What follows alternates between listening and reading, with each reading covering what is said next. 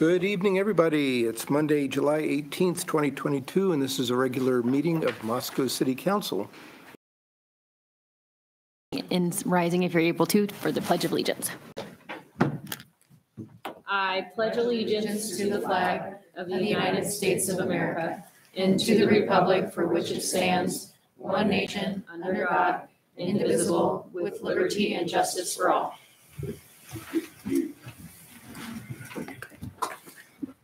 Okay, first up tonight is the consent agenda, and this consists of items that are more or less routine and have been previously vetted by the Public Works and Finance Committee or the Administrative Committee and can be removed for further consideration by any member of the council. I move approval of the consent agenda. Second. Sorry, Gina. It's all right. Robert's Rules light. We're good. Moved and seconded. Haley. Aye. Gina. Aye. Julia. Aye. Maureen. Aye. Ann. Aye. And Sandra. Aye. And those are approved. Next item up on the regular agenda is staff recognition report. Staff. We get recognized. Represented by Tyler Palmer himself. You're looking pretty good with that, though. It's much A little better. better. It's getting a little bit better. All right, this evening I'm really happy to be here to recognize our fleet department. Our fleet department was recognized. Government Fleet Magazine, in conjunction with the American Public Works Association, runs what's called the Leading Fleet Program, and it's a national competition for the leading fleets throughout the country. And when you think about it, there are tens of thousands of local government fleets, state government fleets throughout the country. And each year they award somewhere in the vicinity of 80 to 100 fleets within this program. And so it's a tiny, tiny percentage of the fleets that gain this recognition. This year in 2022, there were only 88 fleets that were recognized. And one of the things that's a real point of pride is as you read through the list of the entities that are typically recognized. For example, this year it's New York City, City of Phoenix, City of Houston. Generally, these are the cities that have the resources that are trying to run the fleet department in a very modern and very advanced way. And so it's really a tribute to Carl Whittinger and his staff that they are doing things in a way that is conducive to receiving this kind of award. So we've got Carl here tonight, who is our fleet manager. And so I'll have Carl come up and present him with the certificate that was sent as in recognition of this award. Woo-hoo.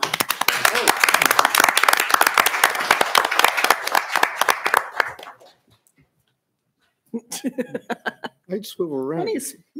Yeah, the background's not good. Just stop where you are, guys.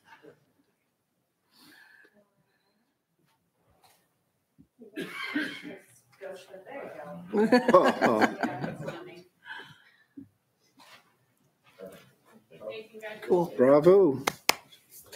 Oh, modesty ensues. Thanks very much, Carl. Appreciate what you do for the city and keeping us on all our wheels running at the same time. Good work. Next up, the mayor's appointments, and I have two of them up for tonight, both of them for the Fair and Affordable Housing Commission, both expiring 12/31/2024. First one is Aya Sumner, and the second one is Lisa Meyer. I move approval of the slate of appointments. Second. Okay. Any further discussion? Nope. Julia. Aye. Gina. Aye. Maureen. Aye. Ann. Aye. Sandra. Aye. Haley. Aye. Okay. Are either of our two nominees out there any place? I see Aya, but she Aya's doesn't have to here. come up if she doesn't want to. And her husband's laughing next to her. They should both have to come up. Yeah.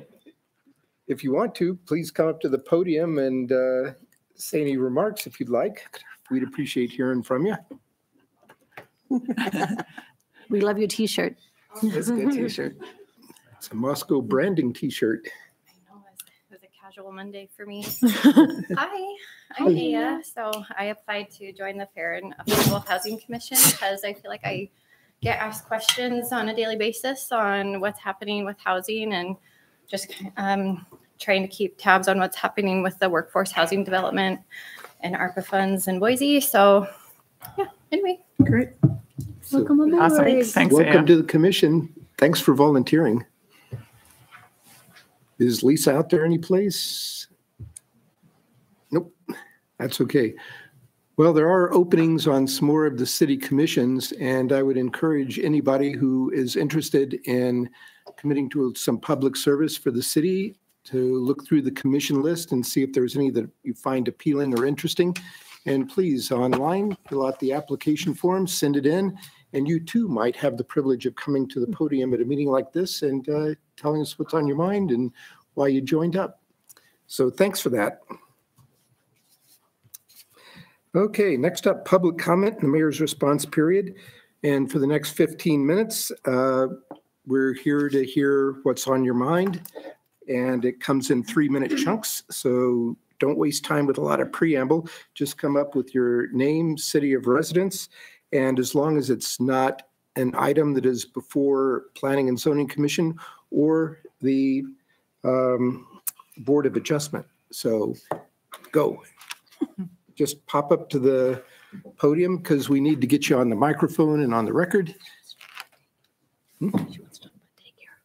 So is this about daycare? Yes. That's Coming up. that's later.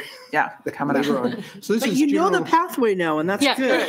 You got it. So yeah. I'm trying to give you signals, not yet. So yep. So actually, I should have said 2, not on tonight's agenda, or Planning and Zoning or Board of Adjustment. My omission. Sorry. Hi, You're on. Matt, live on Hayes. Have trouble remembering the address, but it's in the 600 block. I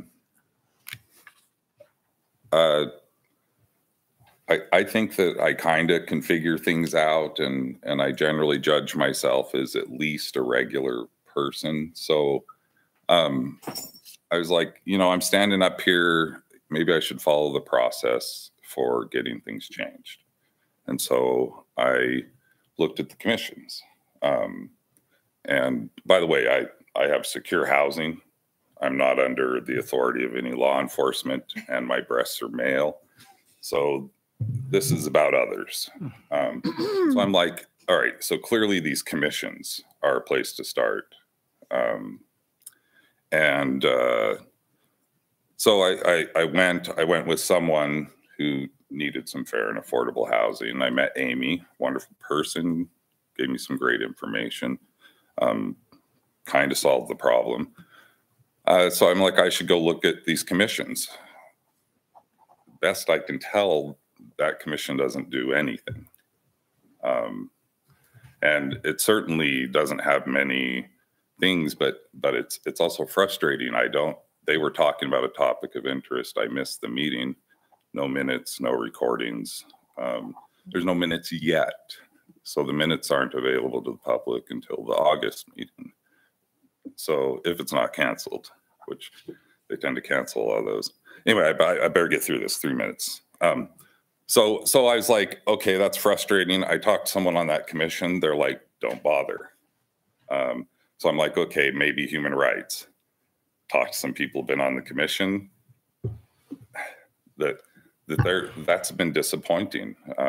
There were things like these body-worn cameras where, as far as I know, I'm a regular person who's looking for it. I can't get the policy for the body-worn cameras. And I'm confident that they don't fit ACLU guidelines, which was a recommendation by the Fair and Affordable, or by the Human Rights Commission. It's appalling that you can't access this policy. And I hope it's not really true. It certainly couldn't find it on a website. So I became really frustrated with these commissions. I'm trying not to come to a city council member and talk about the topics of my interest because you're busy. And the city supervisor doesn't seem appropriate. The mayor is, busier than. So I guess I'm just frustrated with the commissions and frustrated with the plan. I went to planning and zoning. I could watch it. Planning and zoning did more about fair and affordable housing. Haley was there. They did more about fair and affordable housing in a great presentation by Nils Peterson, but nobody from fair and affordable housing was there. And I'm not sure why that same presentation isn't shared or something that should be watched by those commission members. It was, he's got a really, him and his organization have got a really great thing going. And then they turn around and dig deeper, and the planning and zoning is involved in taking away fair and affordable housing. That you pass legislation, which has created a situation with manufactured home, mobile home, the whole Gary Lester mess, which has ended up with fewer people getting in these trailer courts, vacancies, and people who dare not move from where they are because they can't get in the trailer court again.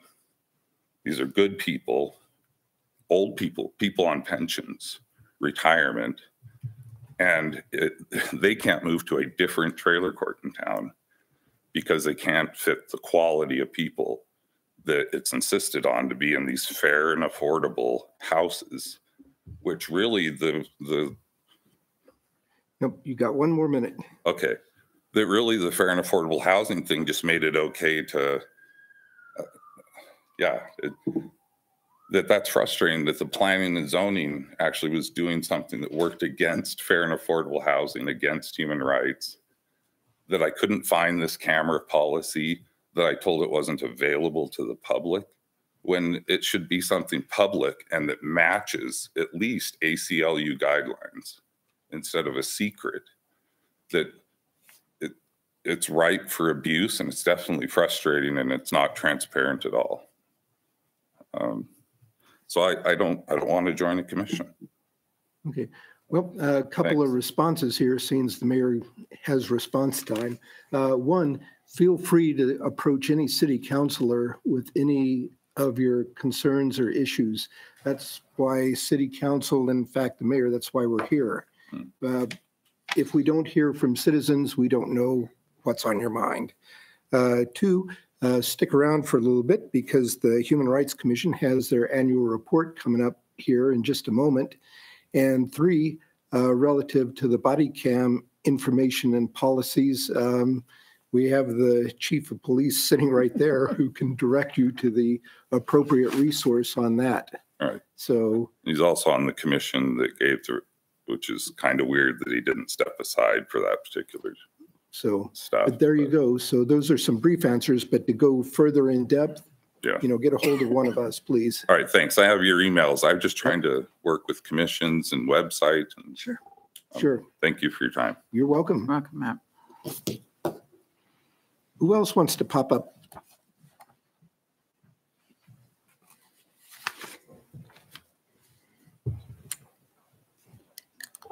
Hello. Hi. My name's Kent Salisbury. I'm a resident of the city of Moscow. I'm concerned about these trees that were cut down along the new street project on 3rd Street. There were some older, well-established and valuable tree species. And I don't know if all the proper avenues. Ken, can we have you move just a little closer to the microphone so we, thank you. There were some well-established and valuable tree species that gave a lot of shade. I really enjoyed the trees. There were 4 that were cut down there with the new project. And I thought that was something that the city promised never to do. So I just want to bring up my concern. Thank you very much. Okay, thank you. Do we know anything about the fate of the trees? We did have some trees in our current pedestrian safety projects on 3rd and 6th that ended up unfortunately needing to be removed. We try to avoid whenever we can any tree removal, but there are times when either because of the species and location or because of the surrounding infrastructure or the age and condition of the tree, it sometimes becomes necessary. But those are replaced with replacement trees as we go through that process. But there were some trees that were causing some sidewalk heaving, didn't have enough room for adequate tree wells for the type of species, and then some because of age and condition. In addition to the replacement trees, some additional new trees are also being planted as part of those projects. That's right. Yeah. That's correct. So, well, it's one of those tree things where you got to plant the tree and then wait 10, 20 years for the tree to look like a tree. So I hate to say it, but patience. anyway, the city's aware, and as Tyler indicates, we do try to avoid unnecessary felling of our urban forest. Anyone else? Okay, on to the next. Next up is the Citizens Commission report for the Human Rights Commission. James Fry and Ken Fonz. Chief Fry, Mayor, hello. Council, good evening. I would like to introduce Ken Fonz, who's the chair of the Human Rights Commission. He has a presentation. If we could maybe just get one of the lights dimmed there. Ken? Oh, well introduced. Thank you, Chief. Is it that one? Okay. All right. Thank you, Mayor. Thank you, council members, for having me here. And I want to start off that there's a typo on the front page. It should be the 2022 council report. I lost a year somewhere in COVID. You know, I'll just blame it on that as part of it all. Let's see, this one, I think. Okay, so to start off with, these are our commission members at this time. I just want to give credit to all of them. And our staff liaison, of course, is Chief Fry, and our council liaison is Sandra Kelly. I didn't put them up there, but everybody knows who they are. So, all right, so I want to go through what we've done over the last year, and then what are some upcoming things that we're involved in as we go through here. And this might be a little hard to see. All right, so we held our usual Inclusive Community Month activities in September last year, and our theme for 2021 was In This Together. And so we picked that theme as a result of everything that had been happening before that in Moscow. And so some of the events that we did, and we had our first talk was a conversation on voting rights with Professor Buffington. And so she spoke. She lives in Pullman now, but she was active in the civil rights movement in Mississippi. She was a member of SNCC and as a teenager. And so she gave us some firsthand experiences from the civil rights movement in the 60s, and then compared it to voting rights today, what was going on at the time. Then our next speaker was Dr. Anthony Stevens with the University of Idaho, and her talk was, Are We in This Together? In search of the, I can hardly read that myself, the common ground in education. And so she looked at, are we in this together along with education? Is education inclusive in the country? And so she had a lot of talk on that. And her expertise is in Native American education. And then we closed out the month with the showing of the film Shared Legacies that looked at the African American and Jewish Civil Rights Coalition, an alliance that was during the Civil Rights Movement that had since broken up, and the movement to get the two groups back together and working together. We then had a panel after the film. So we showed the film and then it had a panel afterwards as part of it all. And they were all well attended, and we got some good responses back from those. We also last year did our biannual Ismat and Manan Sheikh Community Unity Award in November 2021. We do it every other year, staggering it with the Arts Commission Awards. So our next one will be next year before we do it again. And our winner for the 2021 award was Kathy Sprague for her work, not only with Inland Oasis and all that she does there, but specifically all of the work she did to get the West Side Food Pantry up and running and getting volunteers and getting food in. And it was well needed, very important for the community. And it's a very active food bank now. And so we honored her for all of her work. And that, sadly, at the time we were having a surge. And so we had to do it with a limited audience and mostly on Zoom, which it's not quite the same thing, but it worked as part of it all. We also helped sponsor, was a co-sponsor with the University of Idaho Women's Center and several other groups for Women's History Month and Farm Workers Awareness. A speaker, Monica Ramirez, was brought in March of this year. And so we love partnering with other groups because then we can bring in bigger activities and more major speakers, because then everybody puts in a little bit of money and we can afford it. So it's much more effective that way. And so we partner this time mainly with the Women's Center, but the Office of Multicultural Affairs and several other groups as well were part of that. We then, for Asian American and Pacific Islander Month, showed the film Bamboo and Barbed Wire in May at the Kenworthy, which is on the Minidoka internment camp. And this was in conjunction with the Office of Multicultural Affairs and the Asian American and Pacific Islander Association. And the director came in special for the film and introduced it and then led a panel after the film. And so that was very, very successful, highlighting what was going on at the Minidoka camp in southern Idaho. And then just as a side note, while she was here, she is also, Karen Day is also writes for Idaho Magazine, and they were working on an issue of historic theaters in Idaho, and the Kenworthy was not on the list. And so she came to the Kenworthy, loved it, and made sure it got on the list and was written up in the article. And so how it slipped through, I do not know, but we got it on there. So, because she was amazed, because she didn't even realize it was here. And you know, that it was still a historic theater inside and everything that was part of it all. So that went really well.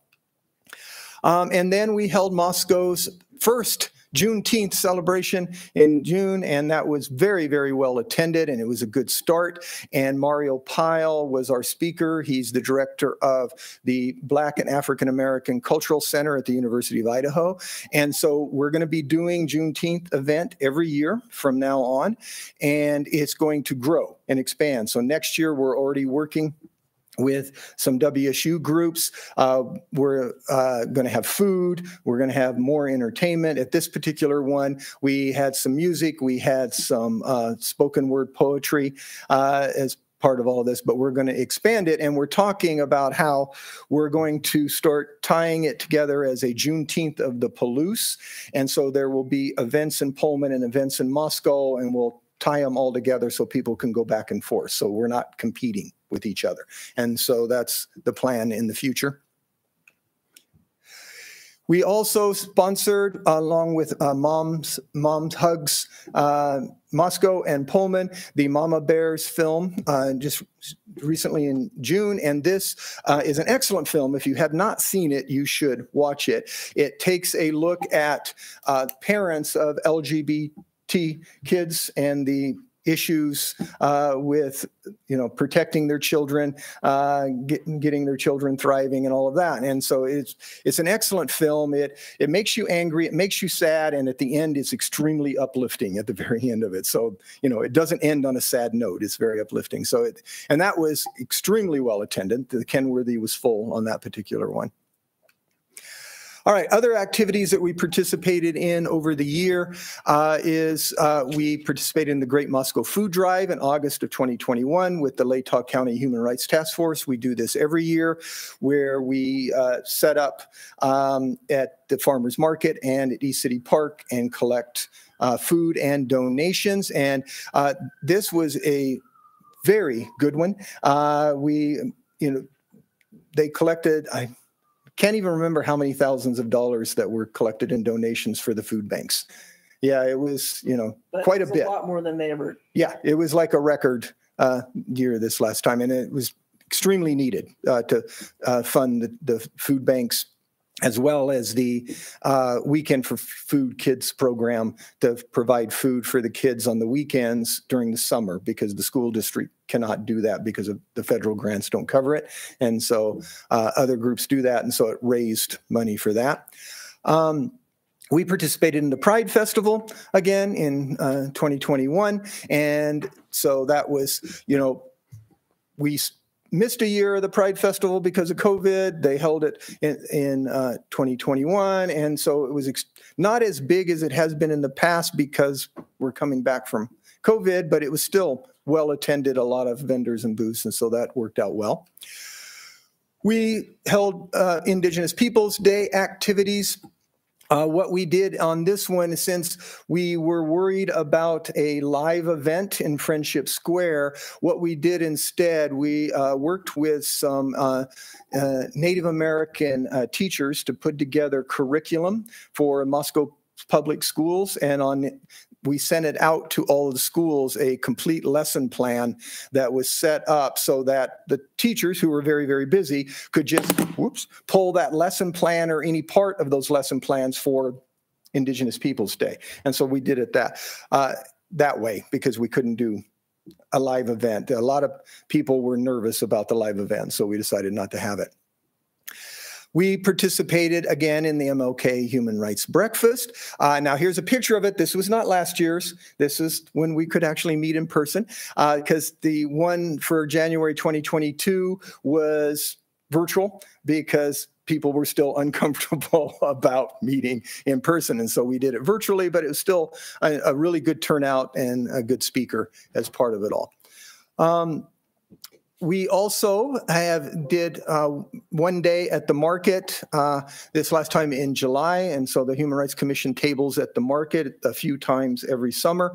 And last summer was a bit spottier, of course. We did one earlier in June as well. But we... And so this one we just did. And so we usually have quite a number of people coming over and talking to us and asking us about things and asking questions and what are we doing. And we advertise a lot of upcoming events and so forth at these. We have another one coming up in August. I'll tell you about that in a minute. Now, the big thing we started working on is the Moscow Together project. And we started that in March, actually, and we're still working on it. And council members will be hearing a lot about it soon because we are bringing it before the council.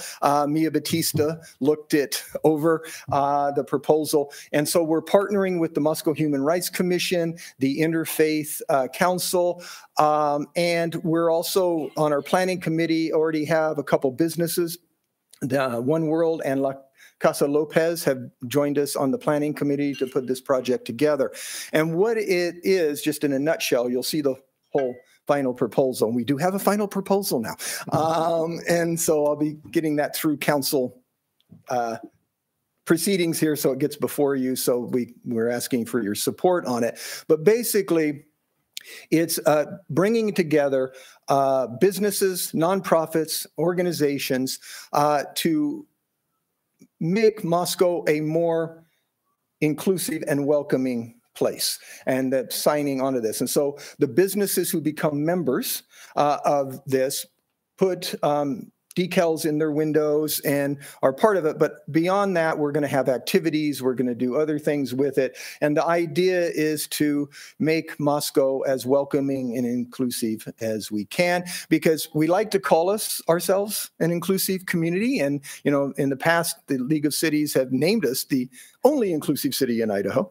But there are some groups of people that do not feel safe and welcomed in a lot of places. And we want to alleviate that idea, because we've heard a lot of things of people thinking of moving here, people thinking to come to college here or to get a job here. And they're like, well, we heard this about, you know, Idaho in general, but Moscow, and we want to start alleviating that. And the Chamber of Commerce is looking at supporting us as well. We're going to get other businesses involved. And we've already talked to a number of businesses and that are very supportive of this idea. And so we'll be getting more on that as we go along.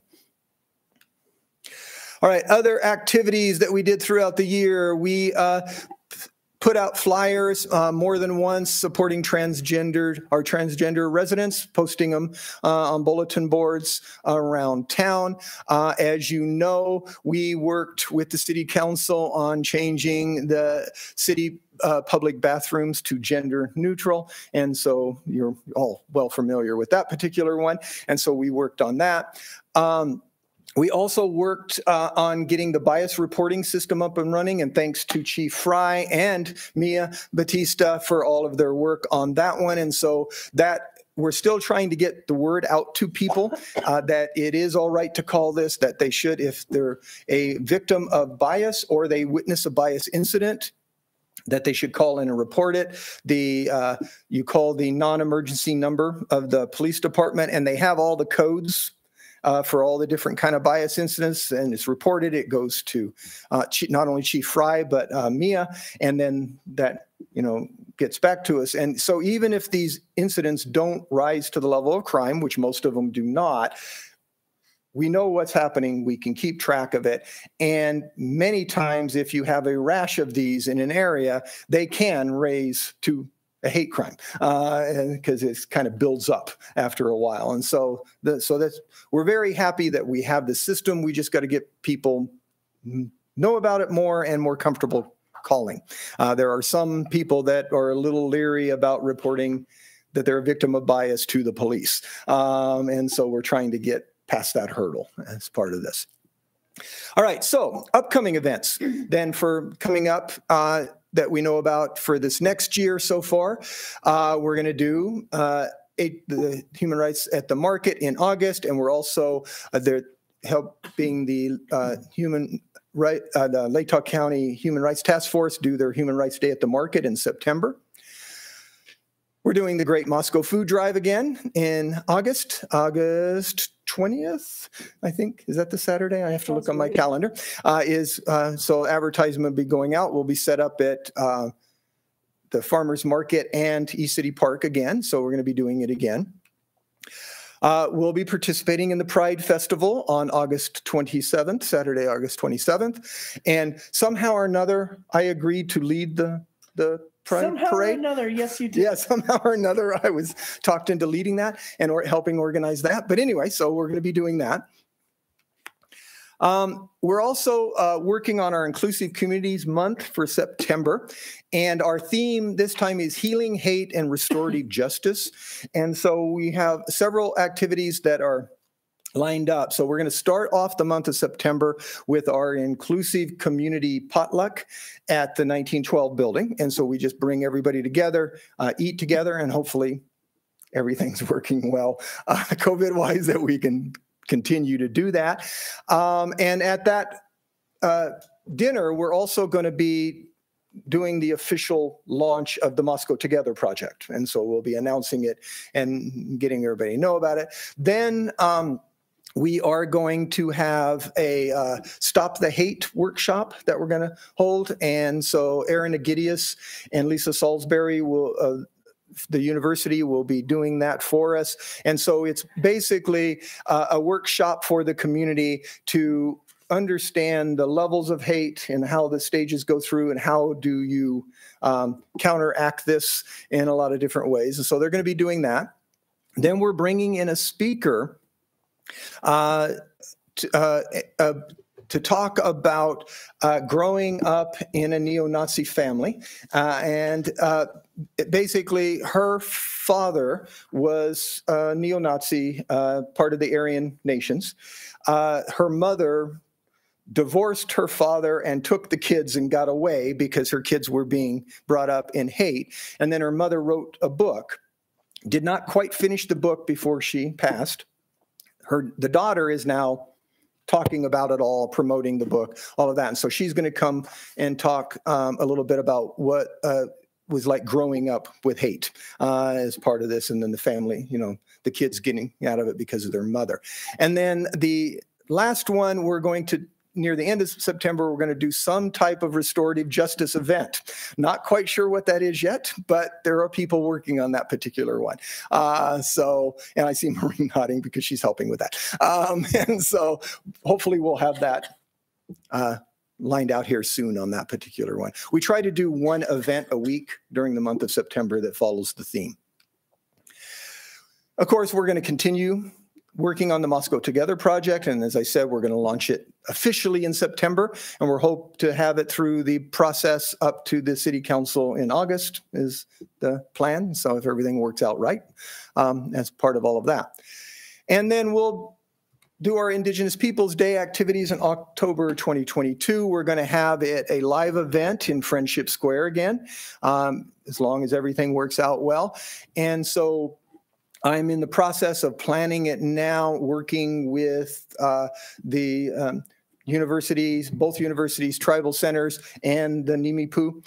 And so hopefully we'll have a drum group, we'll have some speakers, storytellers, and hopefully they'll still be able to do it, but the Native student group on campus will be selling Indian tacos and other food as part of this, and they can use it as a fundraiser then for them. And so still not completely finalized, but all of it still is in the process. So we're getting close on that one.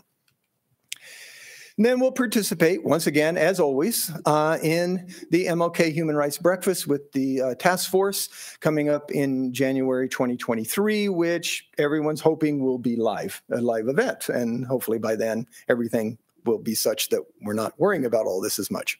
So hopefully that works out. And so then on that. And that is it. And now, questions. Well, that was a recounting of not just what's going on in the past year, but I think you encompass 30 months, start to finish throughout. Active commission. So, questions? Thank you for the presentation and for your work. I'm curious if we're expecting an online component to the bias reporting system in the future, in addition to the call line. Yeah, I don't know. I mean, I would love to see that too. The reason we went the route we did is because the system was already set up, the phone system, through the police department. So it was already there. Nobody had to create anything, and the city didn't have to spend a dime. So that's why we went that route, because it was easiest. But yes, we would love to see it expanded to an online format and all that. And it is anonymous. But of course, we prefer people to leave their information because it's hard to follow up on things if it's anonymous. But anonymous still gives us information. And we're also linked up with the University of Idaho's bias reporting system that we share information because Chief Fry serves on that committee over there. And so that way both sides know what's happening. So in their respected areas. So, and also takes care of any duplicates, because sometimes maybe they report to the university. It happened in town, but they report to the university. They report to us. Maybe they report to one, but not the other. And so that way it coordinates our efforts because we can't join them into one because the university has a whole lot of privacy restrictions under their rules that they can't do that. But, we can at least share certain information with each other. And I have a follow-up. Is it being utilized?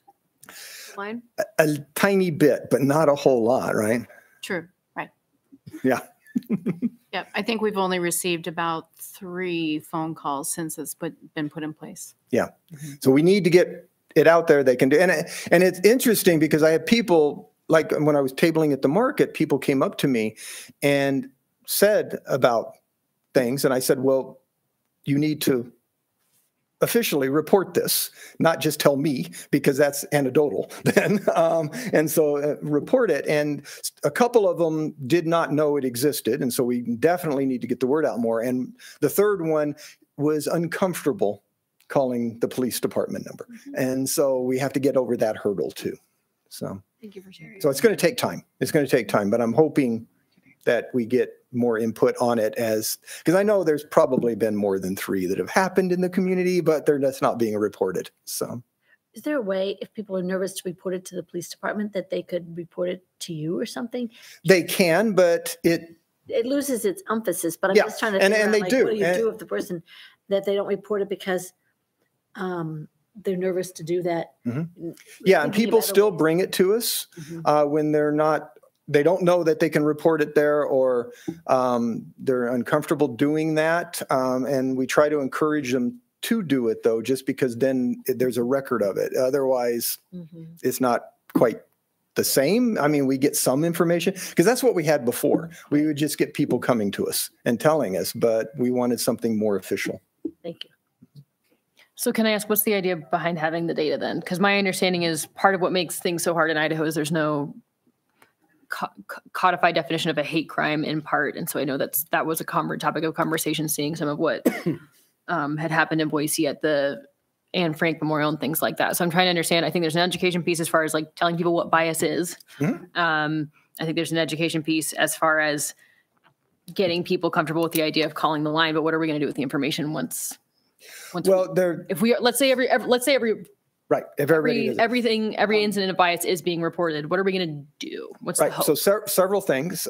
One, there's a follow-up that's done on each case, and it's investigated, and so that lets people know they are being heard. Absolutely. And we're trying to do something. So there's part of that. If it rises to the level of a crime, then Chief Fry and the police department takes care of it then. But also from the Human Rights Commission's point of view, and actually Chief Fry's point of view, because we talked about this, by having that data, it tells us what's happening in the community. So is there a period of time that we're having a rash of them? And are they a certain type? And so should we be directing more resources or education in that area? And it gives the police department a heads up on that. Okay, look, there's a whole bunch of these kind of bias incidents happening. A lot of times that's the first step towards crimes being committed. And that gives the chief and the police department, they can see the layout of what's happening so that they can get on it beforehand. And so it gives us advance notice. It gives us information that we can then target directing resources. And I realize I misspoke. There is a hate crime defined in code, but there's no required reporting mechanism, I think, for, if I remember right, for our districts and police folks to capture it and report it up through the state. So it's hard for us to understand what that landscape looks in the state, in part because there's this weird gap in code. So I appreciate that we're doing what we can to fill the gap at home. I have one other question about the food drive. So I grew up volunteering with the Palouse Cares food drive in the fall. I think they usually do it like first weekend in December. I remember being cold. And so I'm just thinking in terms of what we can do if, I love that there is a Great Moscow food drive. This is actually the first time I've heard of it, so I feel like a noodlehead for not knowing. But I'm wondering if it makes. I'm sure there's a need in August when we're running it in August before all the students get into town. But I'm wondering what it looks like to also be supporting existing organizations who have a dedicated focus on those sorts of food security things, and if it would also increase the commission's bandwidth if it meant folding in or I guess piggybacking on. Well, we have been active in food insecurity type of things. And then there was the Poverty on the Palouse group and they were dealing with food insecurity, but COVID sort of had that go away because they never started meeting again. And so we were tapped into that, but they stopped meeting.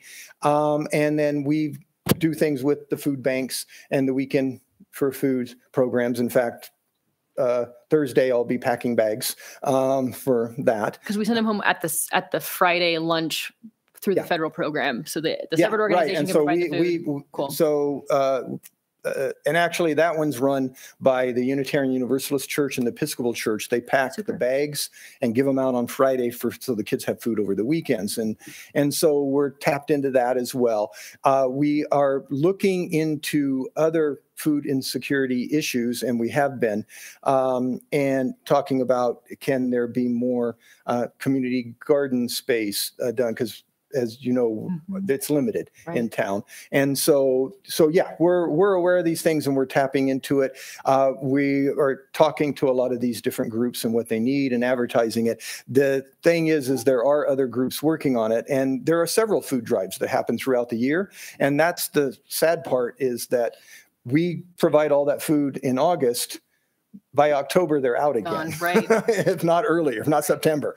And so periodically different groups do this, and not all helps, plus the donations to the West Side Food Pantry and the Moscow Food Bank. And we're involved in it as much as we can be, but you know, it's one issue among many, and so we do what we can with it. I appreciate it. I'm not sure if this is for Mia or if it is for Chief Fry or if it's for Ken.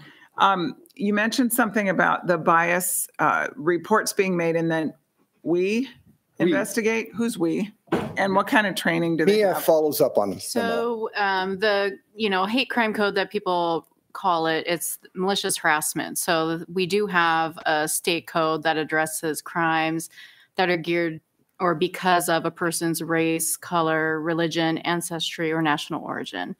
And so there are sentencing enhancements and a specific code related to that.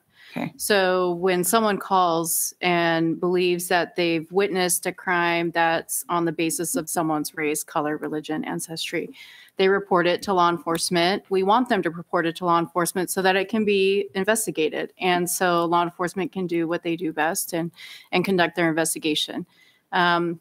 At that point, if for whatever reason there's not enough evidence or they're not able to, substantiate any of the claims, or the person doesn't want to provide any identities, then we have this report. I do review it, especially if there's no charges that have been filed, just to see if there's anything, see if I agree that there was no charges filed, if there's anything more that we can do. I sometimes will reach out to the person who reported, is there anything that we can do for you? Are you sure you don't want to share any information more than what you shared? These are types of services that are available. So it's just one more person who's just taking a look at, what someone's reporting as bias. So we meant the MPD that interviews and investigates. Okay, good. Because I think of the tree commission loose on Moscow, and that scares me a little bit. No. We don't. I'd be right with them. We don't investigate. We awesome. Give it to the chief, Good. who is our Good. liaison. So. Okay. I think it's important that we do that reach out and that sort of thing, but I want it to be somewhat controlled too. So yeah, and all the Human Rights Commission really gets is kind of data so that we can see these trends and is there certain problems that we need to address and things of that nature. Okay. A point of clarification, which is Okay. Go ahead. okay. While the state does not recognize LGBTQ as a protected class, Moscow does, correct? Maybe is there some statute that's yes? Yeah, I believe we do have a Moscow City Code that addresses that. Okay, thank you. Okay, so in the interest of moving on, Ken, thank you for the report and welcome. Appreciate that and the work of the commission as a whole. So thanks for reaching out, collaborating with all the other agencies, and carry on with the good work. All right, thank you. Yep. Thanks. Okay, next up is a proposed daycare code amendment presented by Captain Anthony Dallinger and Katie Short. And by the way, after the presentation, because this is an ordinance consideration, we'll still have public testimony. Same rules as before, 3 minutes or less. Don't waste time. 3 minutes goes by very quickly. Get to the point. And we'll do that for a little while until things perhaps become redundant. And then we'll move on to council consideration. So with that, Katie, go for it. Good evening, council. How are you? Good. How are you doing? Good. So I updated my PowerPoint a little bit from the admin committee to address some of the questions that you guys brought up during that meeting as well. And there's time for questions at the end. So first, I kind of wanted to explain a little bit about what our roles are. So I process all applications, conduct all background checks, maintain current CPO and training hours for all licensed daycare providers. I stay in pretty constant contact with all directors or managers of each facility as well. Currently, we have 110 daycare providers across 13 daycares in the city of Moscow. Justin Goodwin, who's in the audience, he conducts all facility inspections. So he's the one who he goes in and he makes sure that everyone's in compliance with their building codes, ratios, all that kind of stuff. And then Corey O'Brien is the third part of our little trio, and she licenses the actual license for the facilities depending on their size and how many children they're proposing on having. So if I can't answer your questions, because I'm really versed in disqualifiers and providers, Justin's in the audience and he can answer those other questions for you guys too. To give you a little bit of history, back in 2019, we were approached by a provider who had some major concerns about, sorry. Doesn't everybody, it's okay. It totally does. Major concerns about not being able to meet the need for her wait list that she had, and some other concerns about disqualifiers and everything. So we held our first meeting here in City Council chambers for parents and providers to come in and kind of voice their concerns about their current code.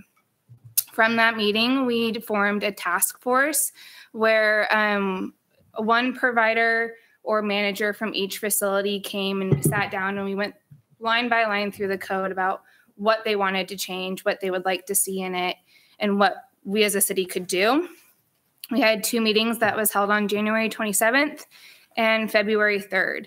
And then COVID hit. So everything was kind of put on hold while Justin and Corey and Anthony and Captain Crassel at the time and Mia and all of us kind of worked with the code continuously, trying to figure out how we could meet those needs that were outlined in those first 2 meetings.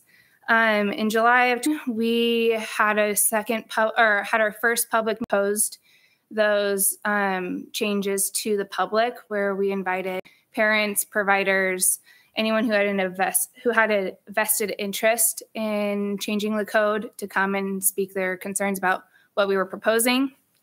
And in May, we had a second meeting about those proposed changes as well. So that brings us to where we are currently with our proposed changes. So the first thing that we are proposing is that we remove a registered daycare from the city code as a classification. It was kind of a redundant part of the code anyways. And so in order to make it more concise, we took it out and included it in the family daycare facility, which is any facility providing care for less than 7 children. Under this current proposal, we are suggesting that we don't license these facilities. We give them the option if they'd like to be licensed, and we would, but we're not requiring it. There was no minimum age for a provider to work in a facility. So the city code currently, the ratios go up to the age of 13. So age 14 was the logical option to start allowing people to work in the facilities. We have a couple of daycares who have children who are age 14 who live in the home, and so they wanted to be able to license them as well. So that way they could count in the ratios. However, they are not allowed to be unsupervised until they're 18. One of the biggest things that came up during those task force meetings was this one is, the misdemeanor drug crimes. So we felt that we would remove the words admitted to from the city code when it came to misdemeanor drug crimes. That's still in play for felony drug crimes, but we felt that if an officer goes to a house and contacts someone about marijuana use or a report, and that officer deems that at the time they didn't feel like they felt that a warning was sufficient, that admitting to having that marijuana and having it confiscated wasn't a reason to disqualify someone from having a daycare provider's license for up to 5 years. So it's just the admitted to. If they are charged, if they plead guilty, are found guilty, or receive a withheld judgment, it's still a disqualifier. The other things in the disqualifying section of the code that really brought a lot of discussion during those task force meetings were the alcohol violations. We felt that if someone at 15 got in trouble for an MIP, that they shouldn't be disqualified from having a license until they're 20 as well. So we wanted to propose taking out persons under the age of 21 not being allowed to purchase, attempt, or purchase, or otherwise consume or possess any alcohol beverage. Number 27, which was persons under the age of 21 not allowed to purchase, attempt to purchase, serve, dispense, or consume beer, wine, or other alcohol liquor, or the violation of the city's open container law. So we would remove those from the city code. Remove from the code or remove as a disqualifier? Remove as a disqualifier from the code. The next thing is that we wanted to increase the amount of training required in order to get your provider's license from the current 4 hours to 12 hours. We didn't feel that more training was a bad thing, and most providers have to have 12 hours of training anyways to be ICCP funded. So a lot of our daycares are already requiring that of their providers. One of the biggest topics in our meeting was changing the ratios. The proposed ratio takes out the convoluted 0.83 points for 5 to 7 and 0.66 points for 7 to 13. It makes, that's on a 10-point scale, and it makes, when you go in and you're counting how many kids are in a room, very difficult. So we're proposing a 12-point scale actually, and that increases the ratio to about one child in the infant stage to provider. Currently, it's 3 infants to 1 provider. This would increase it to 4. To give you guys a little bit of comparison, as you can see, the current code says that it's 1 provider to 3 infants, basically, but they're between the ages of 0 to 2. Our proposed code would be 0 to 1, and so you're lessening the age.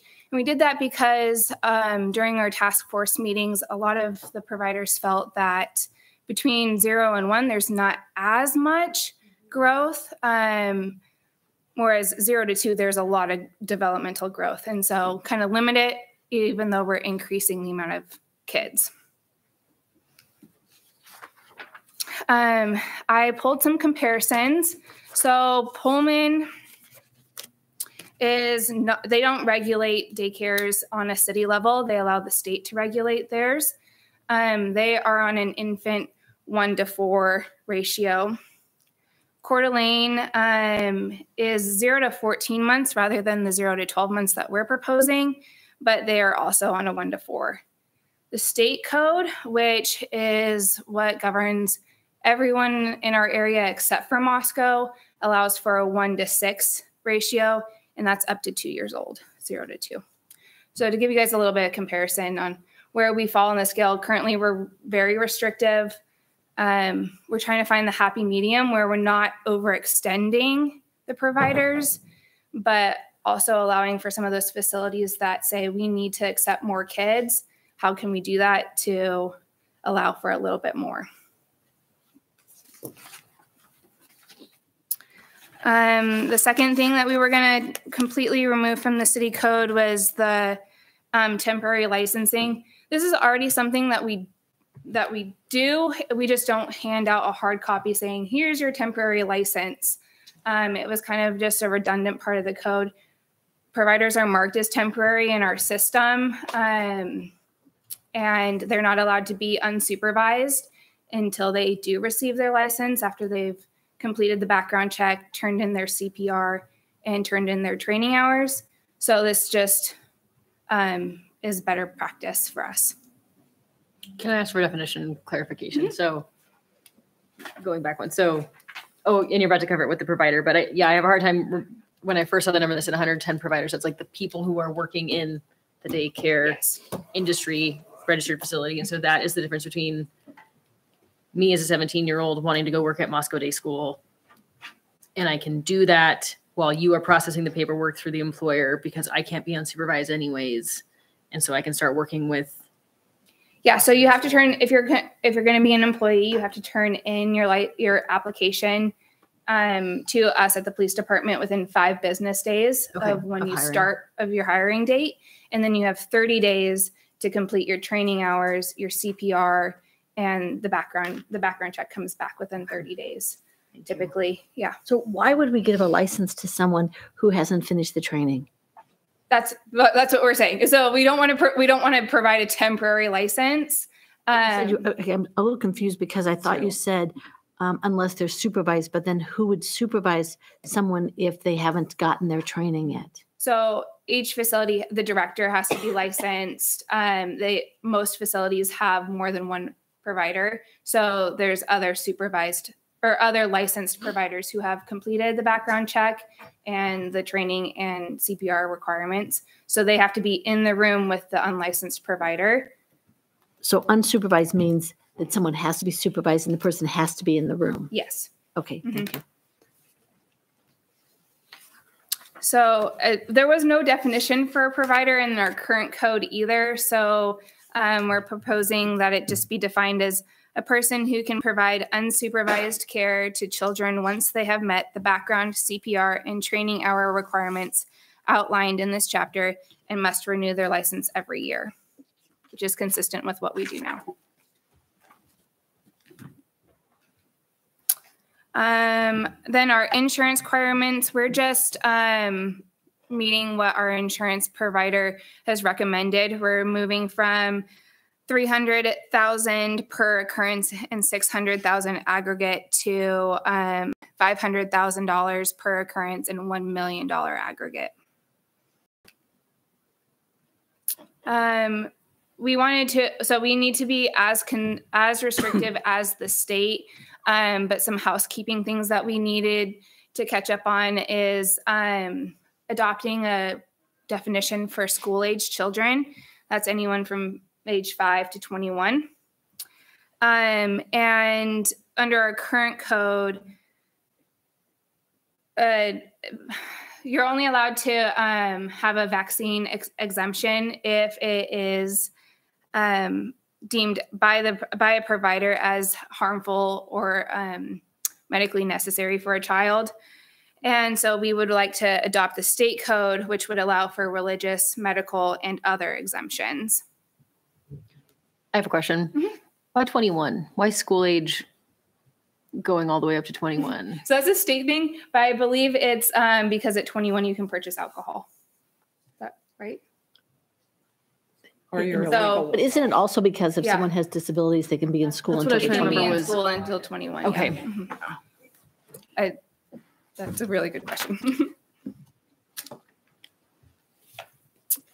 Another state code that we are just trying to catch up on is allowing for visitation, and just making sure that in our code it states that parents or legal guardians have the ability to have access to their children at any time during their daycare stay, unless otherwise dictated by a court.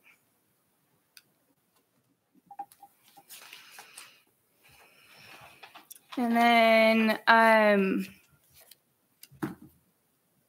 this is just defining who at what time needs a background check. So everyone under state code, anyone who's in a daycare facility on a regular basis needs to have a background check done. The state doesn't define what regular basis is. So as a city, we decided that regularly on the premises of a daycare should be defined as anyone who's there more than 12 hours in a month. And that's because that's what the limit is for a volunteer classification in our city code. Why 13 and 14? And why would we test a 13-year-old that's living in the residence versus a 14-year-old employee? Because earlier we said 14 years, you have to be at minimum 14 years. So now we're testing 13-year-olds. It's a really good question. It's what's in code currently. I believe that's the requirement in state code. Is it? This confusion for me, I'll just say straight up in here, sometimes they use the word 13 and sometimes there's 14, and it gets confusing in terms of which one that is. It's a very confusing concept. So 13-year-olds is if mostly for children who live in an in-home facility. So we have a daycare. She runs it out of her home. She has a 13 or 14-year-old kid who is living in her home, and she is there while she's providing care to other children. And so in this case, her 13-year-old would need to have a background check. 14 is just the minimum age that you can become a licensed provider with the city. So this 13-year-old who lives in her home will undergo a background check, but doesn't necessarily count in her ratios or can provide care. She's just, we're Safety issue. Yes, It's a safety undergoing issue. a background check, yeah. And it is in the Idaho code where it does say under the health and safety, so under Title 39, Chapter 11, which is a basic daycare license, that all owners, operators, and employees of a daycare facility who have direct contact with children and all other individuals 13 years of age or older who have unsupervised direct contact with children or are regularly on the premises of a daycare facility shall complete and pass a criminal history and background check. Just matching state. Yeah. Okay. That's mega confusing. And we're trying to make it a little bit more clear. It's a way confusing in our current code too. Yeah. And I have more question about background checks. So the request comes to you for the background check. We're maybe evaluating a facility, and the employer who's usually paying the fee for this background check, I'm guessing it could sometimes be the employee, but it's about 50-50 across all of our 13 facilities. Some require it as like a condition. You pay for it, but if you continue working for us for this amount of time, we'll refund you. Some the facility just pays for their provider's fee. It really is dependent on the facility. it's $80 per. It's $92 for every brand new provider. Okay. That includes our in-house background check, fingerprinting, and ISP, which is a nationwide check. Health and welfare, child abuse and neglect registry. Those. It covers the fee for all of those. Yeah, that was my other question, was if you're able to, because I saw that we're removing a bunch of definitions of, or it's like it's out like the felon, or like if you've ever been convicted of child or anything like that. So our database, our scope is Idaho, right? And so, I said that as a statement. I should have said that as a statement. What we're searching for background checks, it would pull up anything of concern from someone who has a record out of state. Is that correct? That's correct. Yep. And where we're crossing out, where it crosses it all out in the proposed code, it's just because we're going to say, please see the state code on this. Perfect. So that way, if legislation does make any changes, we're still consistent with what they are. We don't have to go through this whole process of adding or subtracting. Awesome. Would you like us to not hold questions or ask them now? You can ask them now. It's okay. There's a slide at the end, but I'm almost done. Questions that happened during admin committee. How many childcare facilities provide care for infants? I went through my list. I contacted just to double make sure. We have 6 out of the 13 licensed facilities in Moscow that currently provide care to infants. How was the public notified of prior meetings, those 2 meetings specifically that were held in July of 2021 and then May of 2022? And I reached out to each of the daycares individually. I provided them a flyer. We put it out on social media, on the city's Facebook page, and also went through the regular public meeting channels as well. And then I know you had some questions about AEDs. I did get the answer that no, each facility is not required to have an AED, but they are available to infant and toddler size. So each facility could if they'd like. Thank you. Additional questions? Okay, any questions from the council that aren't going to delve into deliberation? Julia? Can a daycare, like a private daycare, can they make more restrictive vaccine rules at their facility? Yes. So any proposed changes, if the council approves them, doesn't mean that the facility has to adopt that as long as they are more restrictive. Just like the city, we can be more restrictive than the state. The facility can be more restrictive than the city as well. Okay, and that's not discrimination? Somebody says, I don't want to vaccinate my child because of a religious reason. And I'll just pick on Moscow Day School because my kid's not there. Moscow Day School says, sorry, we don't allow unvaccinated children.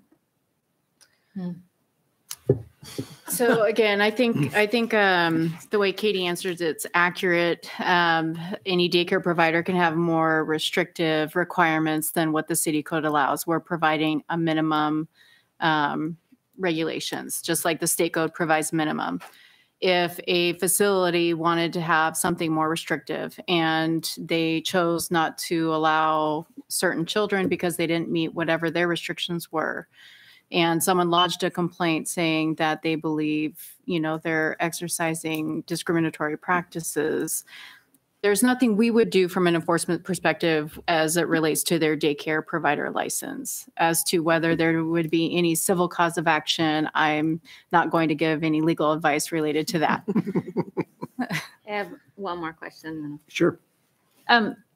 So I went to the daycare meeting at Association of Idaho Cities, and it's very interesting. And not very many cities have these restrictions. So why does Moscow have a daycare licensing process when the state could also provide that? That's a really good question. So it was explained to me that well before my time and well before my predecessor's time, a similar meeting like the first one that we had in December of 2020 or 2019 occurred, where people in the community came to city council and came to our city's administration and said, we're not happy with how the state is enforcing their daycare code, and we'd like to be more restrictive. So that's when they came up with the 0.83 and 0.66 ratios. But that's where we've been ever since. And so now we are coming back again. And it's always an option, but it seemed like to go to the state and allow the state to regulate our daycares. But there was a general consensus that our providers did not want that. Okay, thanks. Mm-hmm. Okay, I have a series of questions. Yep. Okay, so first of all, I'm thrilled that Moscow has a more restrictive approach to this than the state does. I will also say that I approach this issue from the position of safety. And so I have a couple of questions based on that, looking down the code. Okay. I'll try to answer them as best as I can. And if not, Justin is in the audience. Okay, so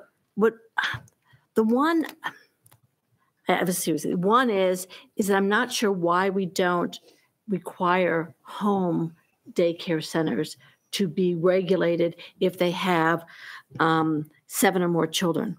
So currently we do. Right.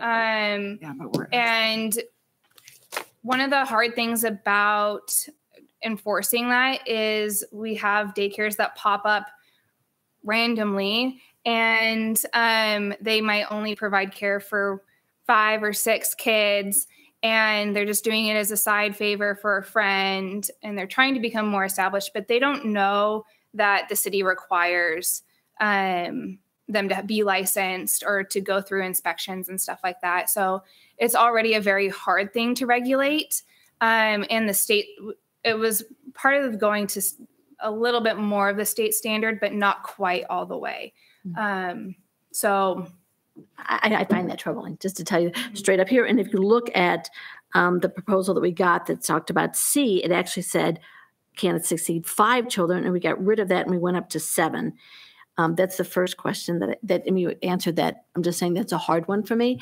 And then especially if you don't count the unrelated, the kids who are already in the home, so that if somebody has their own set of twins and you suddenly get, 4 more kids, I mean, and they're little, how do you get them all out when there's a fire? I mean, what is the safety issue on that? And so that's partially some of those questions that come up, especially if you start looking at unregulated, that you don't even know they exist.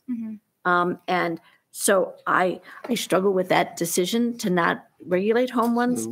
And so that's the first. I just want Deliberation. that's a deliberation. The next one is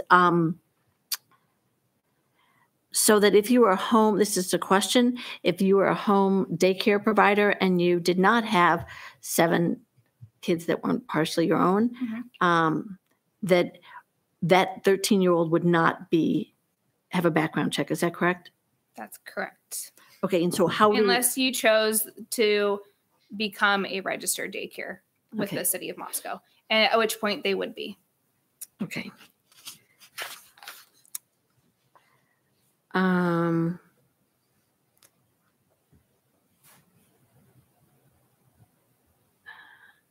Okay, so then I also get caught on getting rid of the definition that said a family daycare center, but then we go on and we relate to that specifically and use that term again, specifically a family daycare center, a home, place, or facility providing the care for 6 or fewer children.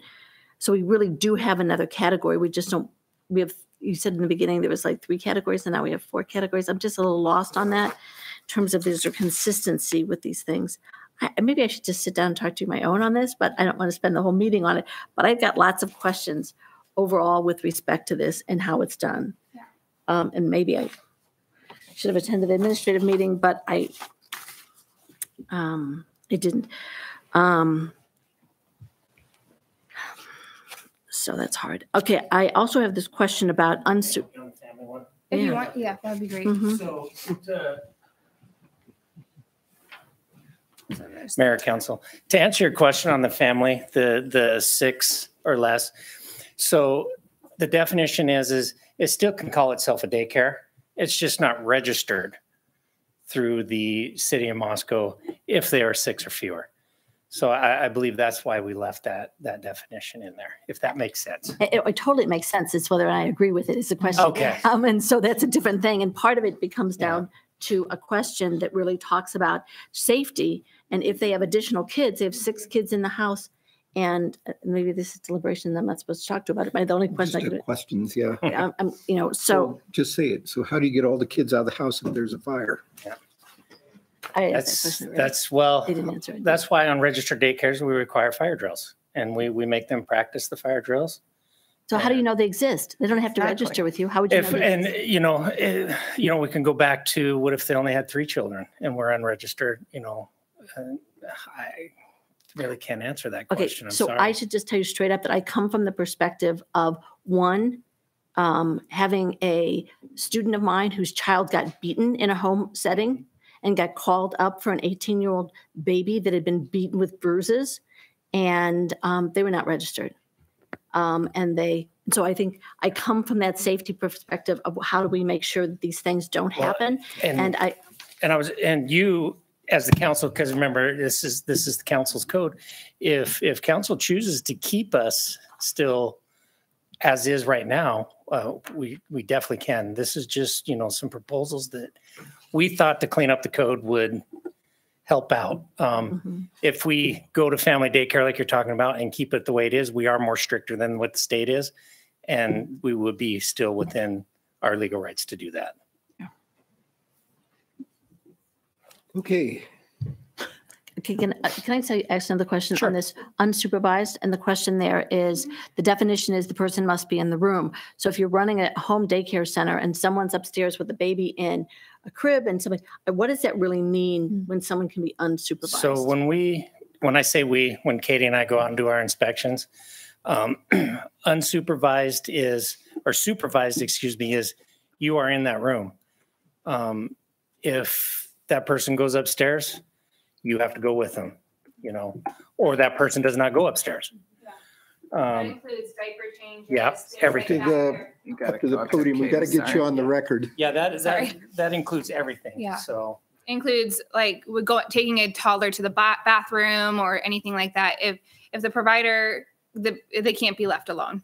Yeah. They have to be always constantly with another person who is a licensed provider until they are licensed or until they're 18.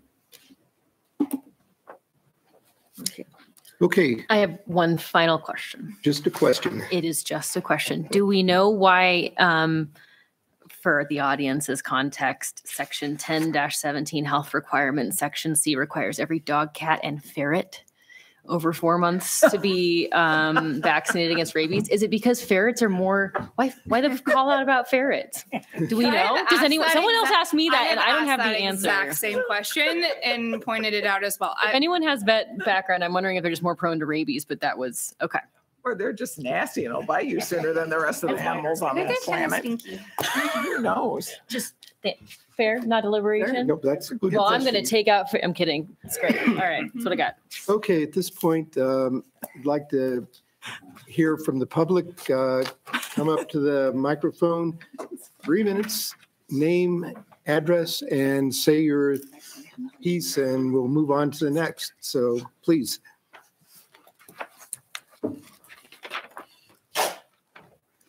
Hi, my name is Marissa Marr. I moved here to Moscow in 2018 and actually opened an unlicensed daycare in my home. And I met many of you when I called, probably you on the phone, and said, I want to grow. Can you come look at my house and see if this is appropriate? So before the kids even came in, I had, I think within an hour, about 10 people with measuring tapes and opening and closing doors. And I thought, small towns are so different than the city.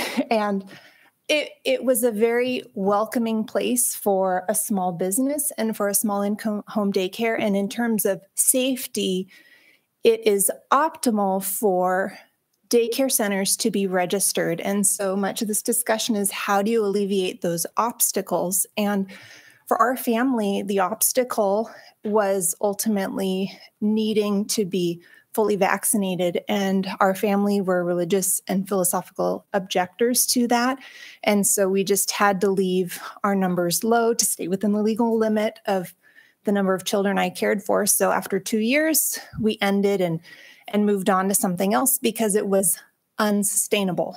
And my vision was to grow it, but it was unsustainable with the numbers being as low as they were. But I enjoyed it, and it was a wonderful experience.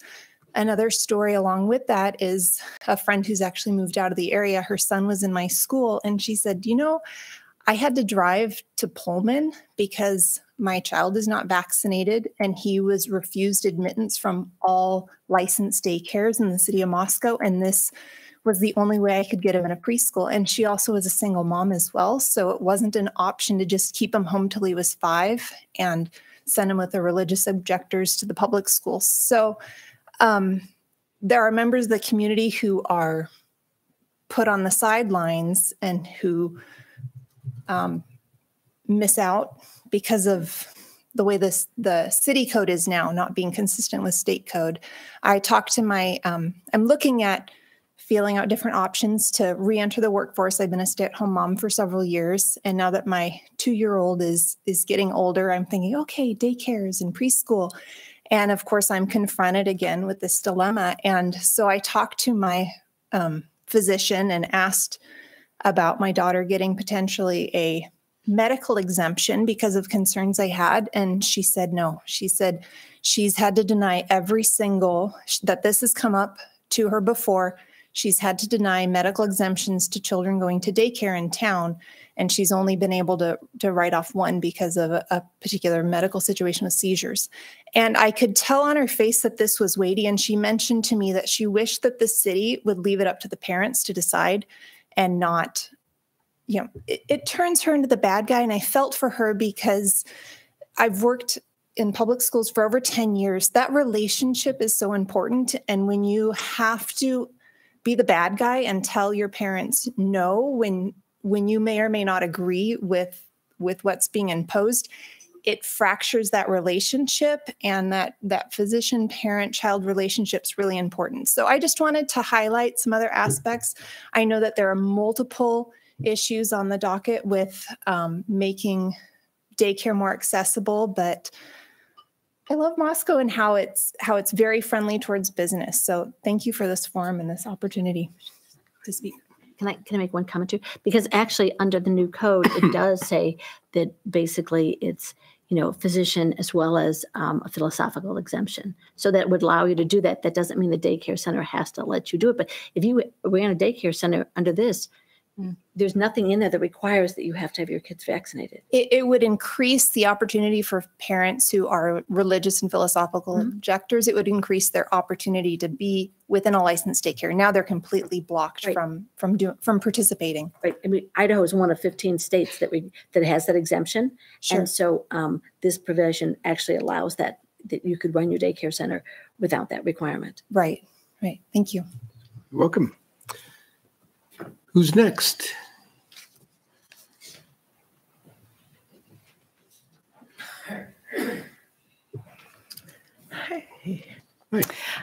Good evening, Mayor Becky, council members, Dulcie Kirsting-Lark, 803 East 8th Street here in Moscow.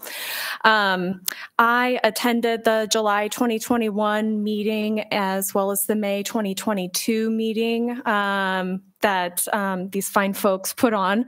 And I was really grateful for those opportunities. I will say, I think I was the only parent in attendance at the July 2021 meeting that wasn't part of a facility. There at the May 2022 meeting, there was quite a bit of concern expressed over changing of ratios. And I think that's pretty clear that people have some concerns about the safety of that. I have some concerns about changing our age brackets. I think a 12-month-old is much different than a 24-month-old in terms of mobility, especially for children who are walking a little bit later. So I would like to see maybe at least a different split on that to like 0 to 18 months and then an 18 to 24-month category, or an 18 to 36-month. I would feel safer about that. But really, I would just like to express my feeling that changing these ratios is not going to fix the childcare dilemma in this town or in Idaho or in the country. And adding potentially 6 or 10 more infant spots is not going to actually provide enough care for all the infants that need care in this town, for families that want to be working. The Idaho Workforce Development Council just put out a white paper last month, I think, that said Latah County has a deficiency of 290 seats for children under 5 that need childcare. A lot of those are infants. Infant care is very expensive. Infant care does not actually make a lot of financial sense for most providers. So I respect that this is a way the city's trying to make something easier for working parents, but I see that there is a potential for more harm than good to come from this. This is not going to meaningfully add a lot of seats to the brackets of childcare that we need it the most in, and that's like the under 3-year-old brackets. So I have some pretty strong concerns about changing the ratios. I think it's wonderful that we have a more restrictive code. Because setting it at the bar with the state of Idaho, I love living in Idaho, but I think Idaho is pretty lenient when it comes to the way we oversee the care of our children in a lot of ways. And that's just my personal opinion, but I don't think I'm the only one. And I would rather we in the city of Moscow take extra care of the next generation of folks who are going to be our neighbors, our friends, the folks who are working and driving the economy. And I really feel for the working parents in our town. I'm one of them. We are a 2-income household. We have to be, because housing's really expensive in this town too, and you can't really get by on one parent working. So, pardon me. So childcare is really, really important for a lot of folks. And I wish that there was more that could be done. And I don't think that this is the only creative thing the city could do to make childcare a little more accessible. Thank you. Can I ask you a question? Sure. Okay, so the question I have is, other than changing the ratio, do you have any other concerns with respect to the proposed language or changes? I have concerns with the change in the age brackets. I think right now an infant 0 to 2, I understand a 2-year-old's much different than a 2-month-old, but I don't. I would prefer to see it a little bit broader because there is a pretty big difference in my mind between a 12-month-old and a 24-month-old. And I say that as somebody who has a 23-and-a-half-month-old. And the way that he acts now versus a year ago, I would feel a lot more comfortable with him being in a slightly larger class now than I would have a year ago. Yeah. Sure. Thank you.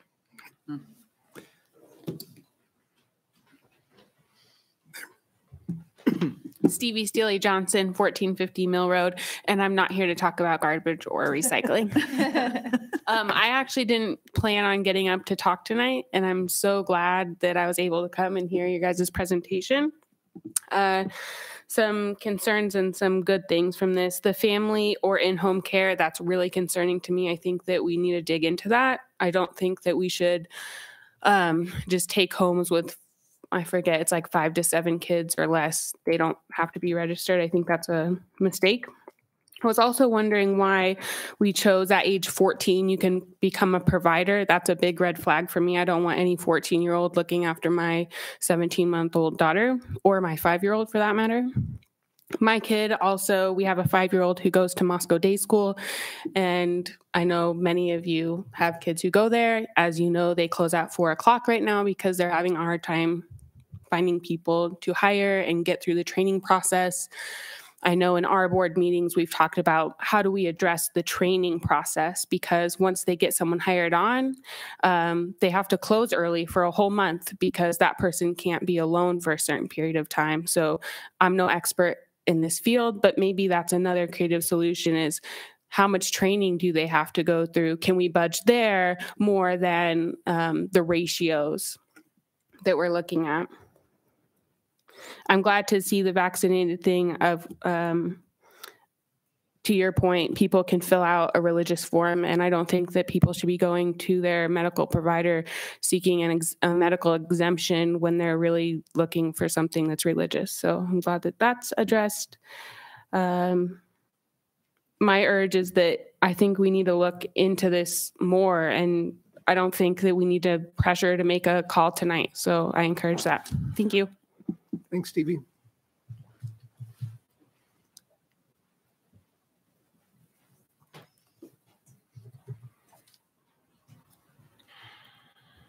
Sean Quallen, 635 North Garfield. I have a quick question about the proposed language. Is there a possibility we could pull the PDF back up? Is it still open or? Oh, okay. Okay. Get out of your way. In the code, and I mean, you even read this. Regarding the background checks, at 13, it's right here. In the code, in state code, it is all other 13-year-old, all other individuals 13 years of age or older who are regularly on the premises. We have added in the word residing. And I want to have I'm just questioning why that was added in there.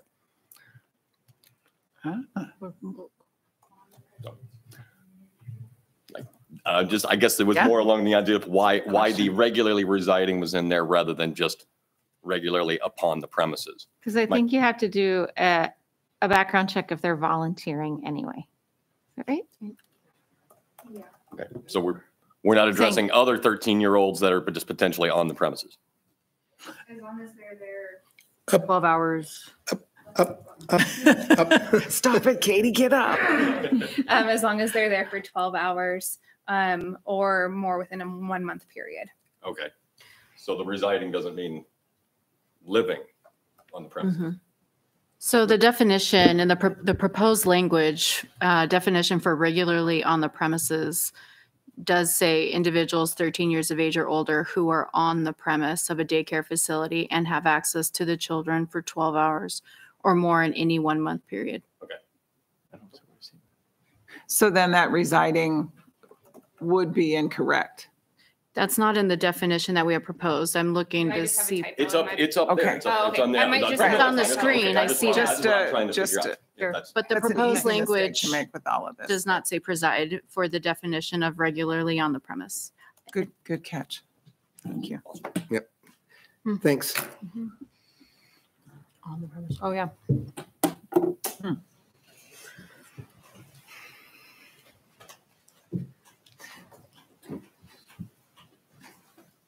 Stacy Stukes, 1882 White Avenue. I wanted to know what child development experts you had creating this. I work for Idaho Stars. We do our statewide training. So those 12 hours that you're talking about, they would take that training free through Idaho Stars. And I think a decision doesn't need to be made tonight because I feel that the expert piece of asking people within the education of early childhood was not included in any of this. I appreciate the infant data and using the infants for this. But if you look at the point system, 36 months to 1 year is 1 point. So if you think about 10 3-year-olds in a room, that would be now 10 points. Now you have 12 3-year-olds in a room. I don't know if you've ever taken care of a 3-year-old before, but that is not quality. Best practice is that 1 to 10. So I think we shouldn't rush to any decisions. Katie. So what we're proposing is 1 to 6 for 1 to 3, 3 to 5, 1 to 12. Yeah, so three. I'm talking 36 months to 5.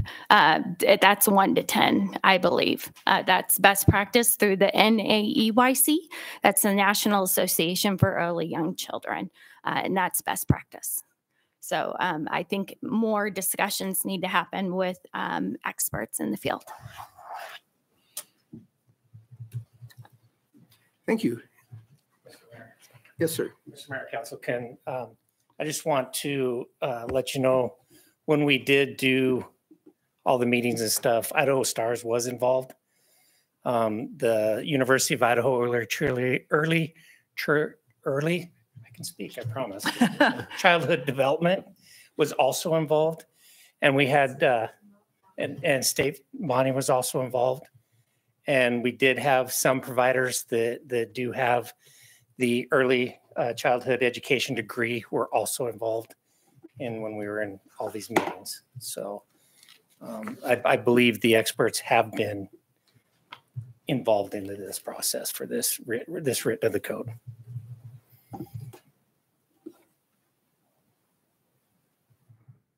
Okay, anyone else?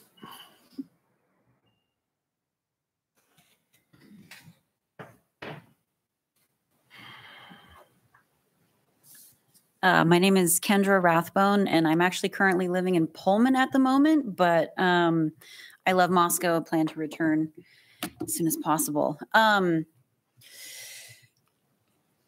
did not plan to get up and speak tonight, but there's been a couple of people who have spoken, and kind of the idea I'm getting, or the feeling that I'm getting, is that there is a general want to make the situation better. But the frustration is that this may not be the exact night and forum to do it.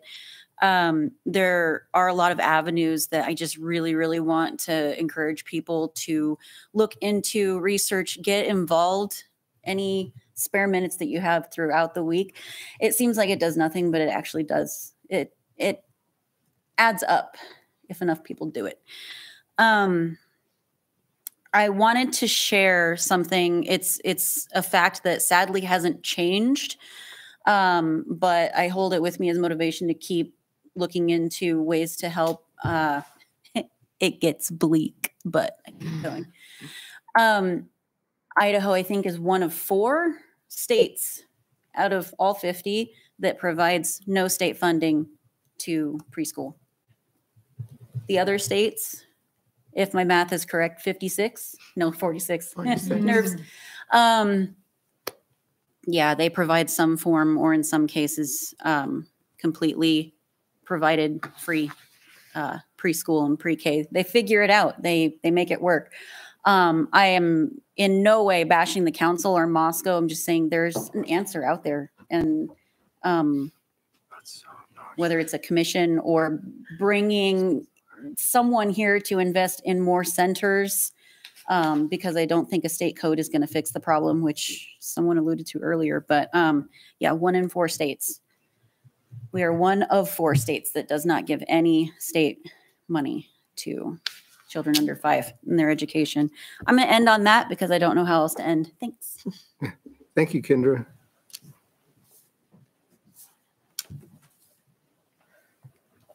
Anyone else? I think we've run through pretty much everybody out there.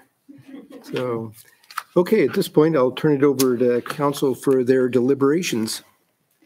Mr. Mayor, I would like to see this maybe go back to not the drawing board, but just have staff look at 2 things. One is the age brackets in the point system, and the other is reconsidering requiring licenses for in-home daycares that have 3 to 7 children, or a number that we can think about. But I'd like to see those areas readdressed. Your Honor, I think I agree with Ms. Parker down there. I think that it is not a bad thing to be more restrictive than the state in these instances. I think that what we've seen tonight is a need to, I agree with Kendra, Ms. Rathbone, that she said, it is that moment everybody realizes we'd like to make it better. And I think that's common amongst us on the bench too. I don't think I don't think we're all the way there with the solutions being all the way baked. I think we need to continue to kind of work through this. That's alarming to me. The ratios that you would add 1 more infant into some of those situations just makes me crazy. That just scares me. There's too much opportunity for badness to happen there, in my opinion. So I'm in complete agreement, and I wouldn't say just look at those 2 things. I would look at the pile that we have suggested, and go back through and make sure they're the right decisions for our community. Sandra. Yes, I agree with that also. And I just wanted to share my reasoning because I think it's important. And I'm not even a mom, and this really, really scares me. I'm not going to lie. When daycare folks come in and say, we're really concerned about how many kids we have and what the ratio is. And despite all the great work, it is good work. And I don't want you to leave here thinking it wasn't good work, right? That's not it. But I think we need to do a little more. Because when they say we're worried about the ratios and then our point system adds 1 more, that just is a drop in the gut to me. And again, I don't even have kids, right? And I look at my friends that are moms out there or grandmas, and they're just like, holy cow, we don't know how to do this. We need more help. We don't need to add more children in, even if it's just 1 or 2, that's a lot. So that really concerns me. And that's why when we had it at our administrative meeting, I was like, oh, I can't recommend it, but I want to talk more about it so we could all talk about it as a council.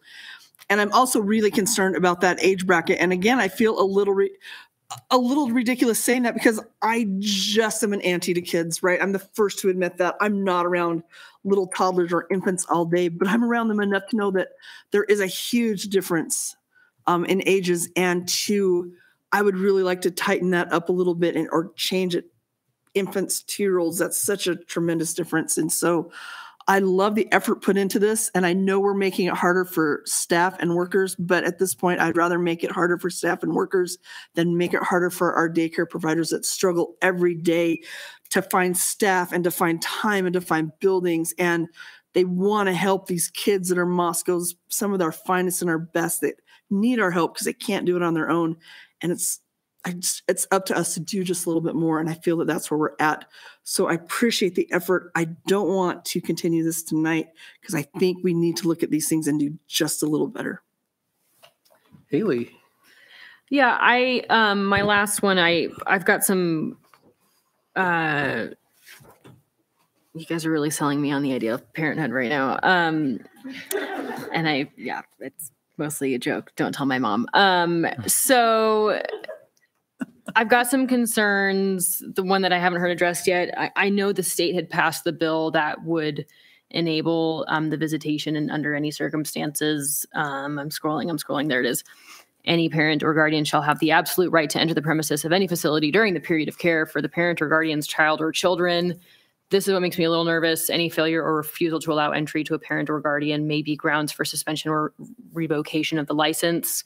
It does have the caveat, like if you've been denied visitation rights by a court order or something, that doesn't apply. But in my mind, the way it's all laid out and the way it's laid out in the state code, that burden then falls to the child care provider to know. And I don't know quite what that looks like. I don't want someone who understands the code, a provider who understands the code, to feel like they have to say yes at risk of getting their license pulled and then have someone there who's not supposed to be there because they just didn't know that, someone shows up as the papers are getting served or something like that. So I just, the visitation piece makes me nervous. It sounds like there's enough other things that we're kind of looking at.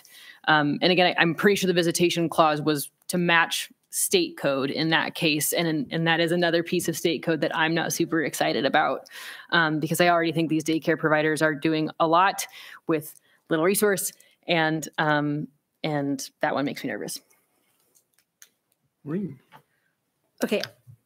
I was pretty clear in the beginning. I have questions. And so I'm not really interested in voting today, but I also do hear that there are some good things in here. And I want to say thank you for everybody who's done that. But I also think that there's this huge question about how do we solve this problem? And I think the statement that we don't provide any resources to help people with daycare in the state of Idaho is kind of a reality that we're stuck with. And I feel terrible for parents who are trying to figure out where to put their children.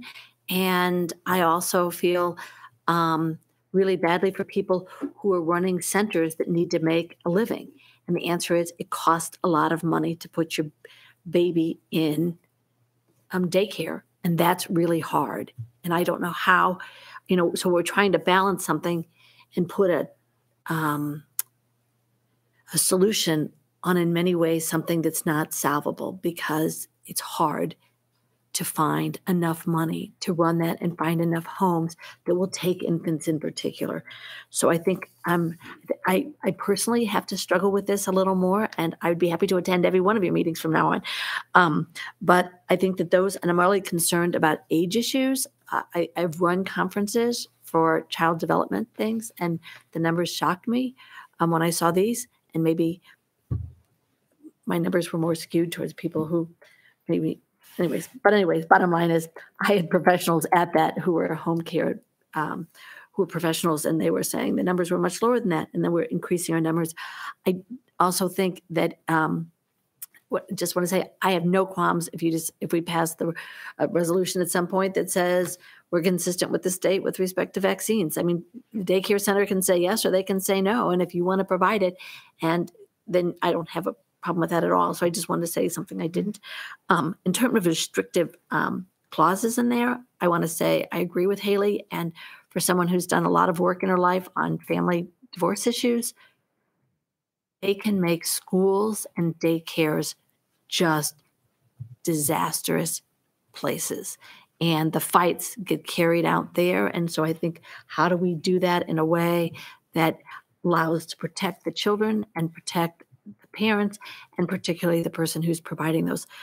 So having said those are some of my thoughts. I would really like to look at this a little longer. And if we but I wish that we could have solutions in a place that gave us more money to make these solutions. Yep. Yeah. And your turn.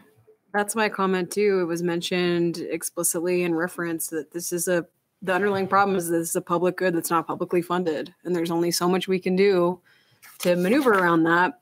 And so I would say one thing sitting up here that is always a challenge to me is that people come up and they talk about some really good ideas or mention some things that we could be doing. So it's not really a conversation in this format, but if you have ideas, please feel free to share them. I can't speak for everyone, but I know I would be interested in knowing what else from a municipal standpoint we could do with the limitations working within the state of Idaho. And then I think since I'm the last one to go, I would support workshopping the two aspects mentioned, the age bracket and point system, and requiring licenses for in-home daycares and looking at the age bracket. And I would move that we send this back to staff to consider those two aspects of the code. One of the options here is to consider the ordinance on the first reading and it be read by title and then remand it to staff for further study and rewording and bring back later as a second reading. Great. Then I move that. Can I ask a question? Can we do that? I Okay, amend. No, I want to ask a question about that in terms of, and what that means is actually a lot of the people who are here that worked on this are not per se staff. And so I'm just curious on who it is that's going to work on this. And are we asking you to go back and then put your group together? We'd be remanding to staff to work on it, and they can assemble whichever resources they feel most appropriate to assist in some of the considerations of the age and the number, the ratio, and all the things that we've discussed up here. And Your Honor, if I might ask a point of clarification, just for clarity from what I've heard thus far, the council's consensus seems to be they would like us to look at potentially more restrictive measures than what we're currently in this proposal for home daycare and what was categorized as home daycare, a reanalysis of age brackets and looking at different options as to what might be possible and desirable there.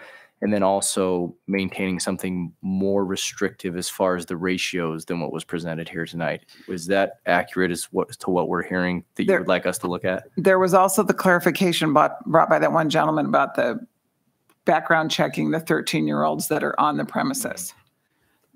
Yeah. Okay, that's not supposed to be, it's not in the one that we all got. So somehow it got Right, we just inserted. need. Make sure it's clarified. Yep.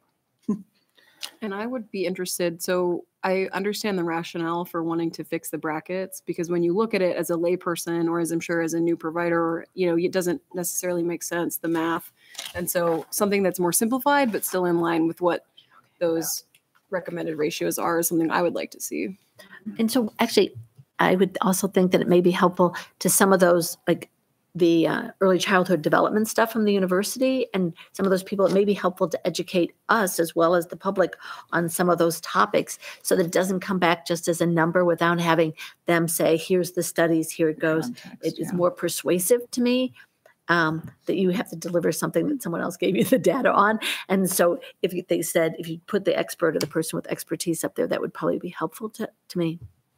Your Honor, one more point of clarification. So our current code is a more restrictive code than what has been presented here tonight. Is it the desire of the council to see us pursue this up to and beyond where current code sets the regulation? I think it's just open.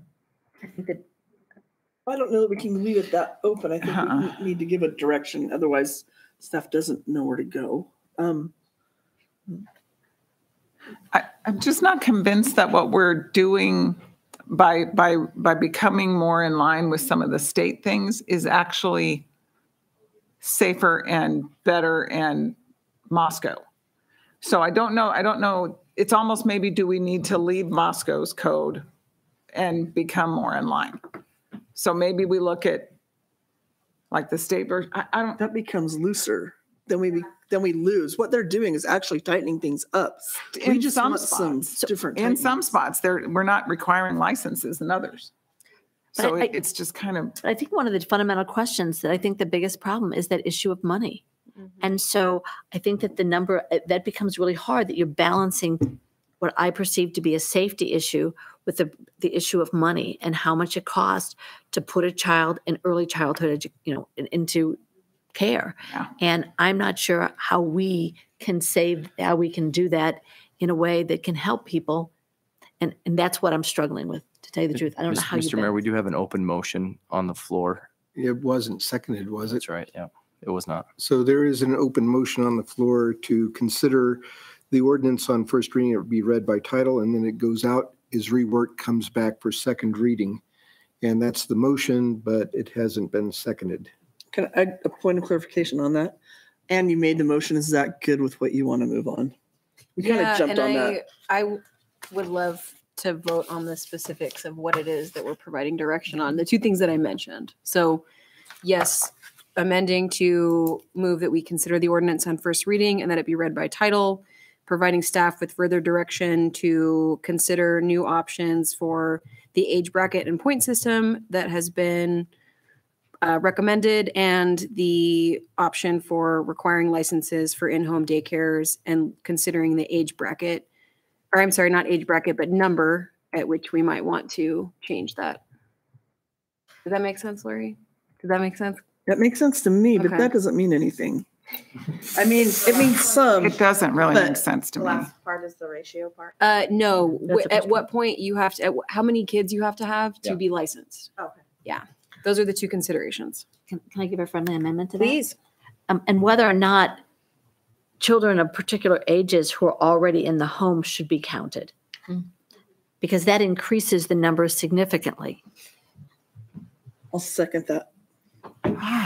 You got enough. Did you accept it? Yes, I accept the friendly amendment. Okay, so the motion as amended has a second. Further discussion? Point of clarification. Is that enough direction for these guys to do what they need to do I believe that gives us enough Okay. to go back and bring something back. and give some menu options? Happy Meal, burger and fries. Got it. Okay. Can I just say thank you for your work on this, especially knowing the prolonged timeline? I'm sure for Yeah. everyone giving input or working on that was challenging with the pandemic. Okay, so motion seconded as amended. Voting, Ann, Aye. Sandra, Aye. Gina, I. Maureen, Aye. Julia, Aye. and Haley. Aye. Okay. Reading by title, do I need number Right. 8? Yeah, that's the only saving grace. Ordinance 2022-08, an ordinance of the City of Moscow, Idaho, a municipal corporation of the state of Idaho, providing for the amendment of Moscow City Code Title 9, Chapter 10 relating to daycare, providing that the provisions of this ordinance be deemed severable, and providing for this ordinance to be full force and effect from the date of its passage, approval, and publication according to law. And there you have it. Okay. One more item on the agenda, which is proposed amendments to taxi cab licensing requirements. Captain Dallinger. Council, Mayor, Sir? mine's pretty straightforward, I think. So I'll just preface it with that. Yeah, knock on wood for crying out loud. Said that to this Just trying day. to. Anyway, so before you, I don't have a fancy slideshow because I think, like I said, I believe it is pretty straightforward. At the same time, when we were starting to look at some of the daycare things, we looked at the taxi cab code and decided we needed to make some changes. First and foremost, we're just changing the language from the city clerk being responsible for the licensure of taxi cabs to Moscow PD. We've been doing it anyway, so we're just kind of clearing that up. Secondly, you'll see a lot of red lines through this one. But moving on to the insurance requirement, that's just coming up with the times. We wanted to raise the rates, and I believe we looked at Pullman to make sure that we're on the same par or same level rather as they are. So that's that change. The rest of these are more or less cleaning up the legal jargon as we did in the daycare, where if state legislature changes the laws down the road, we don't have to make an amendment every time. They're just all of the legal codes that are depicted in the code as it is, with the exception of one that we added because we felt it was necessary, and that was indecent exposure. And this is, of course, we're talking about denials for licenses here. Mm-hmm. The other change in the code section was, again, same as the daycare, where when we're talking about a misdemeanor in level of a controlled substance, they have to plead guilty or be found guilty in a court of law in order to be that denial, not taking out that language of just saying that they were a part of something and they're not getting charged as a denial. Mm. And with that, I believe those are all the changes we're looking at. I just have one question, and it may be a Scrivener's thing. it's helpful context to understand what we're seeing in terms of Pullman and for the automobile liability limits. Do we need to have it listed in as presented on page 2 of the proposed ordinance? It lists like comparable with Pullman and prior to Moscow code limits in parentheses. I don't know. I don't really mind if it's in the code. I don't know if I'm in the weeds on this one, but do you want to have it in there? Is that more, that was helpful context for us, but does it need to be there in code? Okay. Scribner's thing. So, I also had Scribner's for so long, so I learned something new on that one. That's what I got.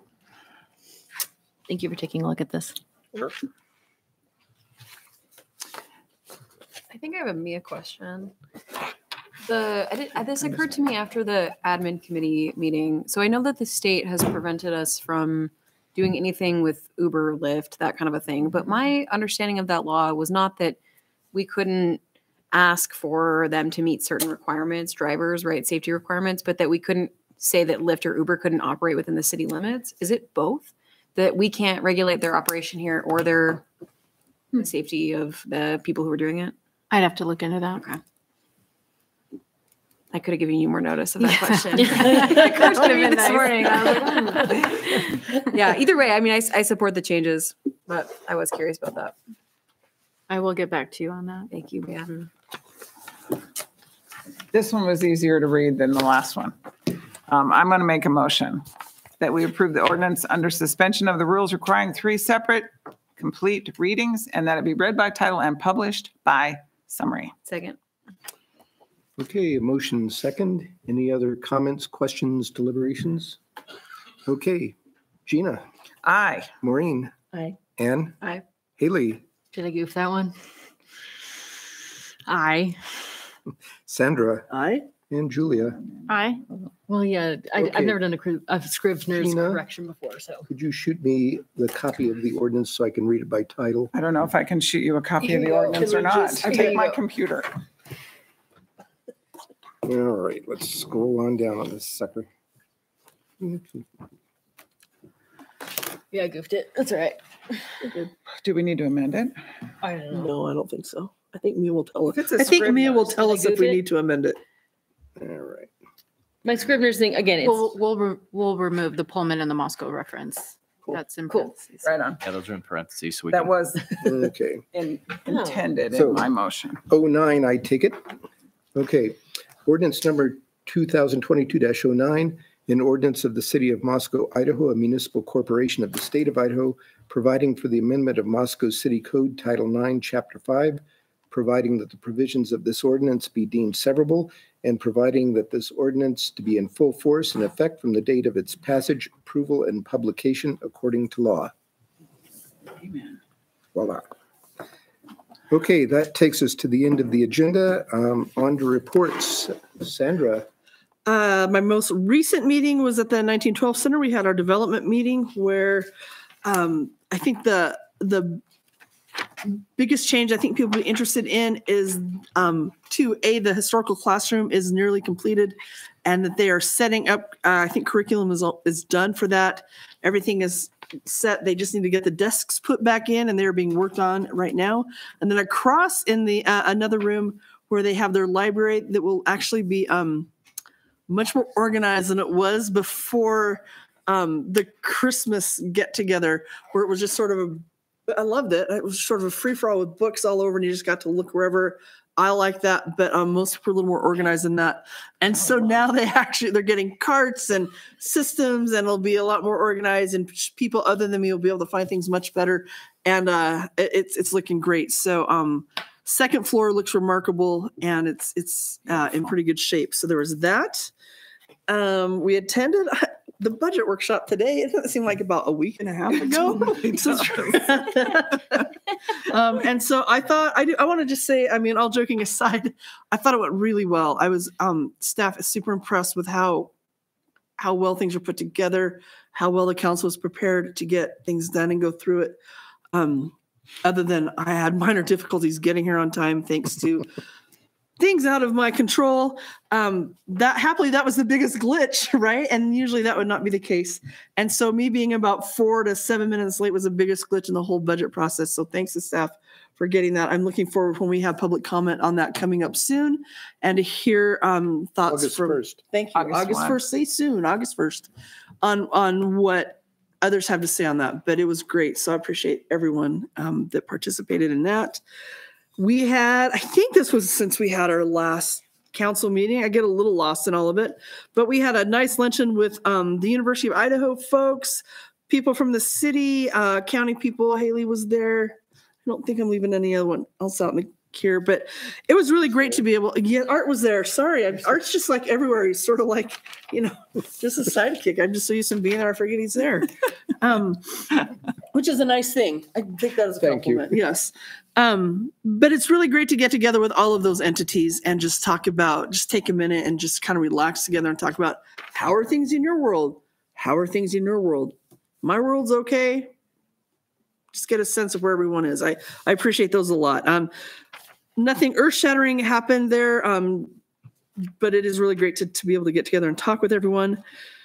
And I'm sure, gosh, it feels like there should be more, but I think there are other things that don't have to do with city business. So I'm just going to leave it at that. Maureen. The 2 meetings that I was supposed to attend at the last time, since the last meeting, both got canceled. One was during the week of July 4th, and the other one was for failure to hit a quorum. And so at that point, we're hoping that they will get a quorum at our next meeting in August. And Nothing other than Parks and Rec next week. It feels like I haven't been there in a long time because we were gone and then summer. Yep. So yeah, should be fun. Yeah, it's summertime and the living is easy. Gina. I know that it always seems like all I talk about is the tree commission, but we had a tree commission meeting. Yay! It was awesome. We talked about the farmers. We treed a farmer's market table. And we actually co-tabled last week because there was a booking.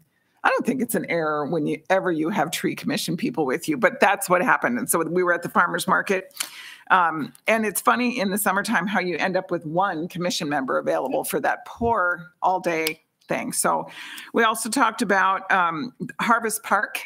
That's our edible forest that we're putting in at the south corner of Moscow. Police station. Is it right across the street? Mm-hmm. Right across the street from the police station.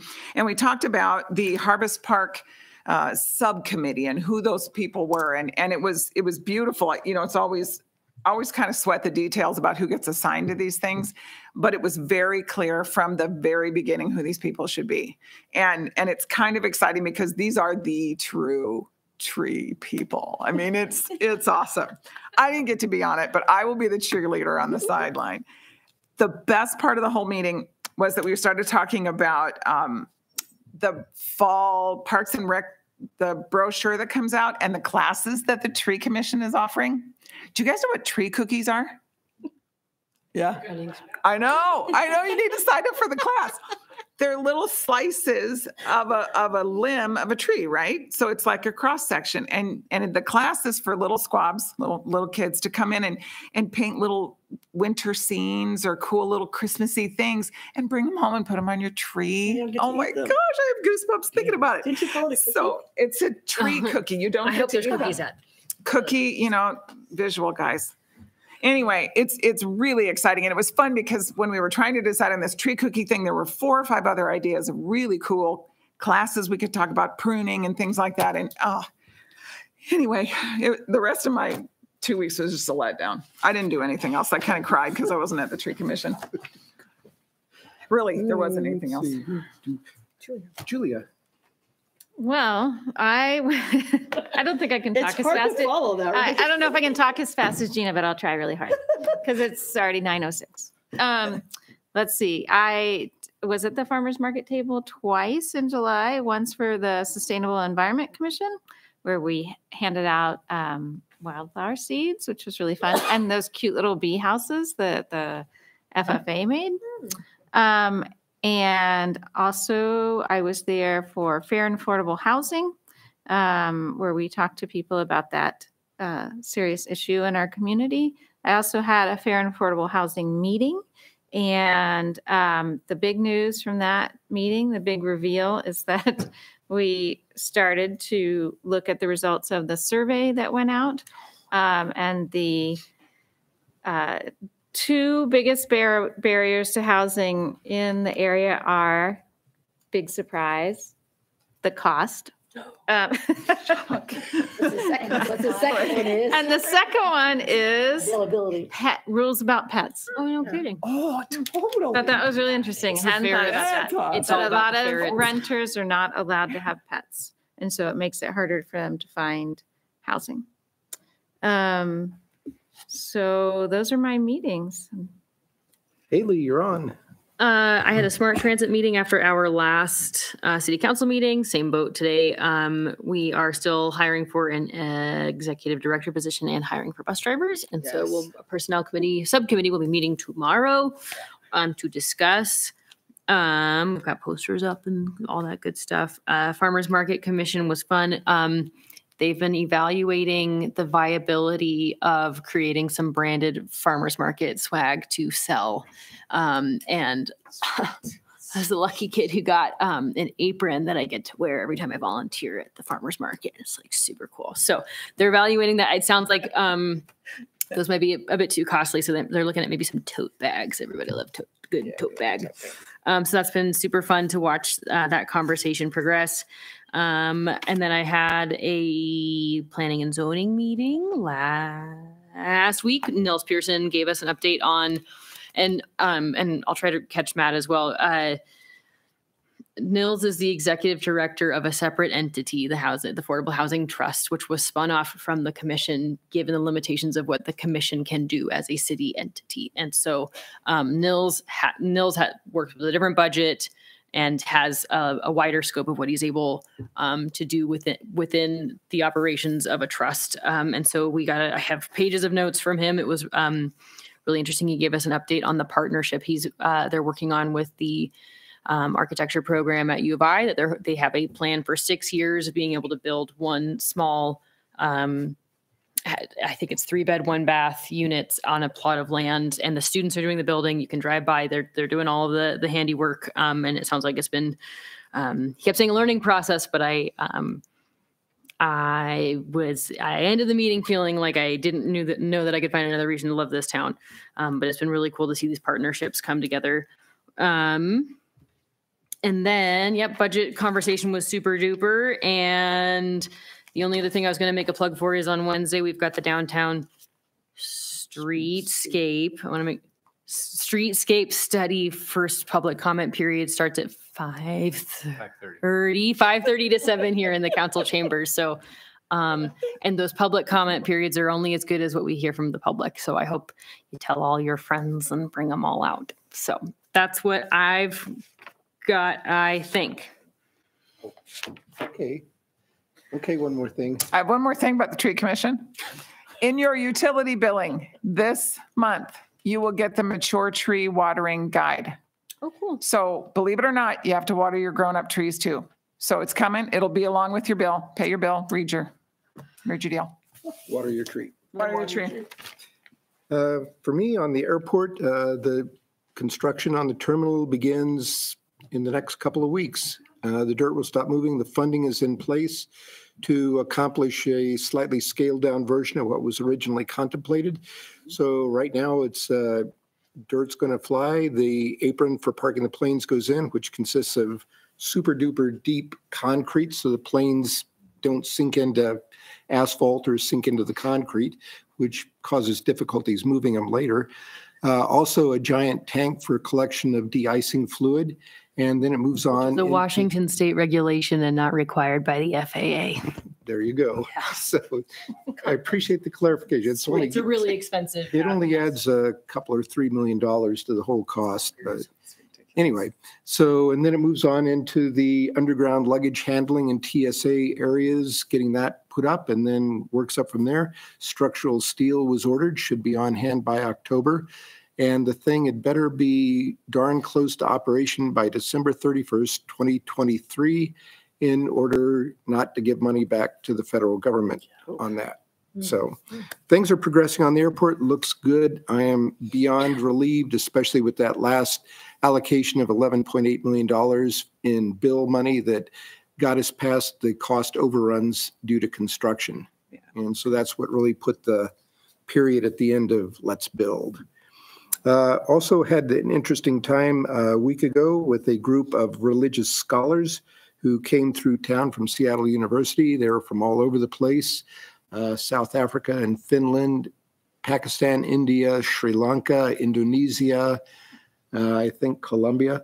Anyway, they came through with questions about how does government in the U.S. work with religions and religious freedoms, First Amendment rights, and things like that. And for a lot of these people, this was a real education about our United States free-for-all where these rights are involved, because most of their countries, it's a monolithic religion and very locked down. So they were really interested to hear what we have going on here in Moscow in the U.S. So you're a presenter? I was the only one. Oh, that's even more. Yeah, so who knows what kind of falsitudes I might have perpetrated on them.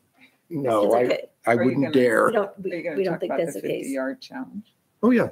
And also here in town, Nathaniel Miller has participated in the 50-yard challenge. And if you don't know what that is, it's where kids, usually sub-18s, volunteer to mow 50 yards of people who can't mow their own yards across the course of a summer. And he completed 50 mowed yards, lickety-split, and the organizer of this nationwide effort came through town and awarded him with a new mower, a leaf blower, and a string trimmer. The electric? The string trimmer is, and the blower is. Yeah, the mower was the mower is mower. It was beautiful. So, but it's very pretty. Cool. So anyway, so he's going to carry on and do another 50 yards. So Nice. kudos to Nathaniel Miller Nathaniel for his good works on that. So staff reports, anything good there? Nothing additional to report, Your Honor. I'm disappointed. You could have created a fiction there too. I had a poem cooked up, but I just figured it's already late enough. Okay. We're at the end of the day, the end of the evening, and we're adjourned. Thank you all very much. Let's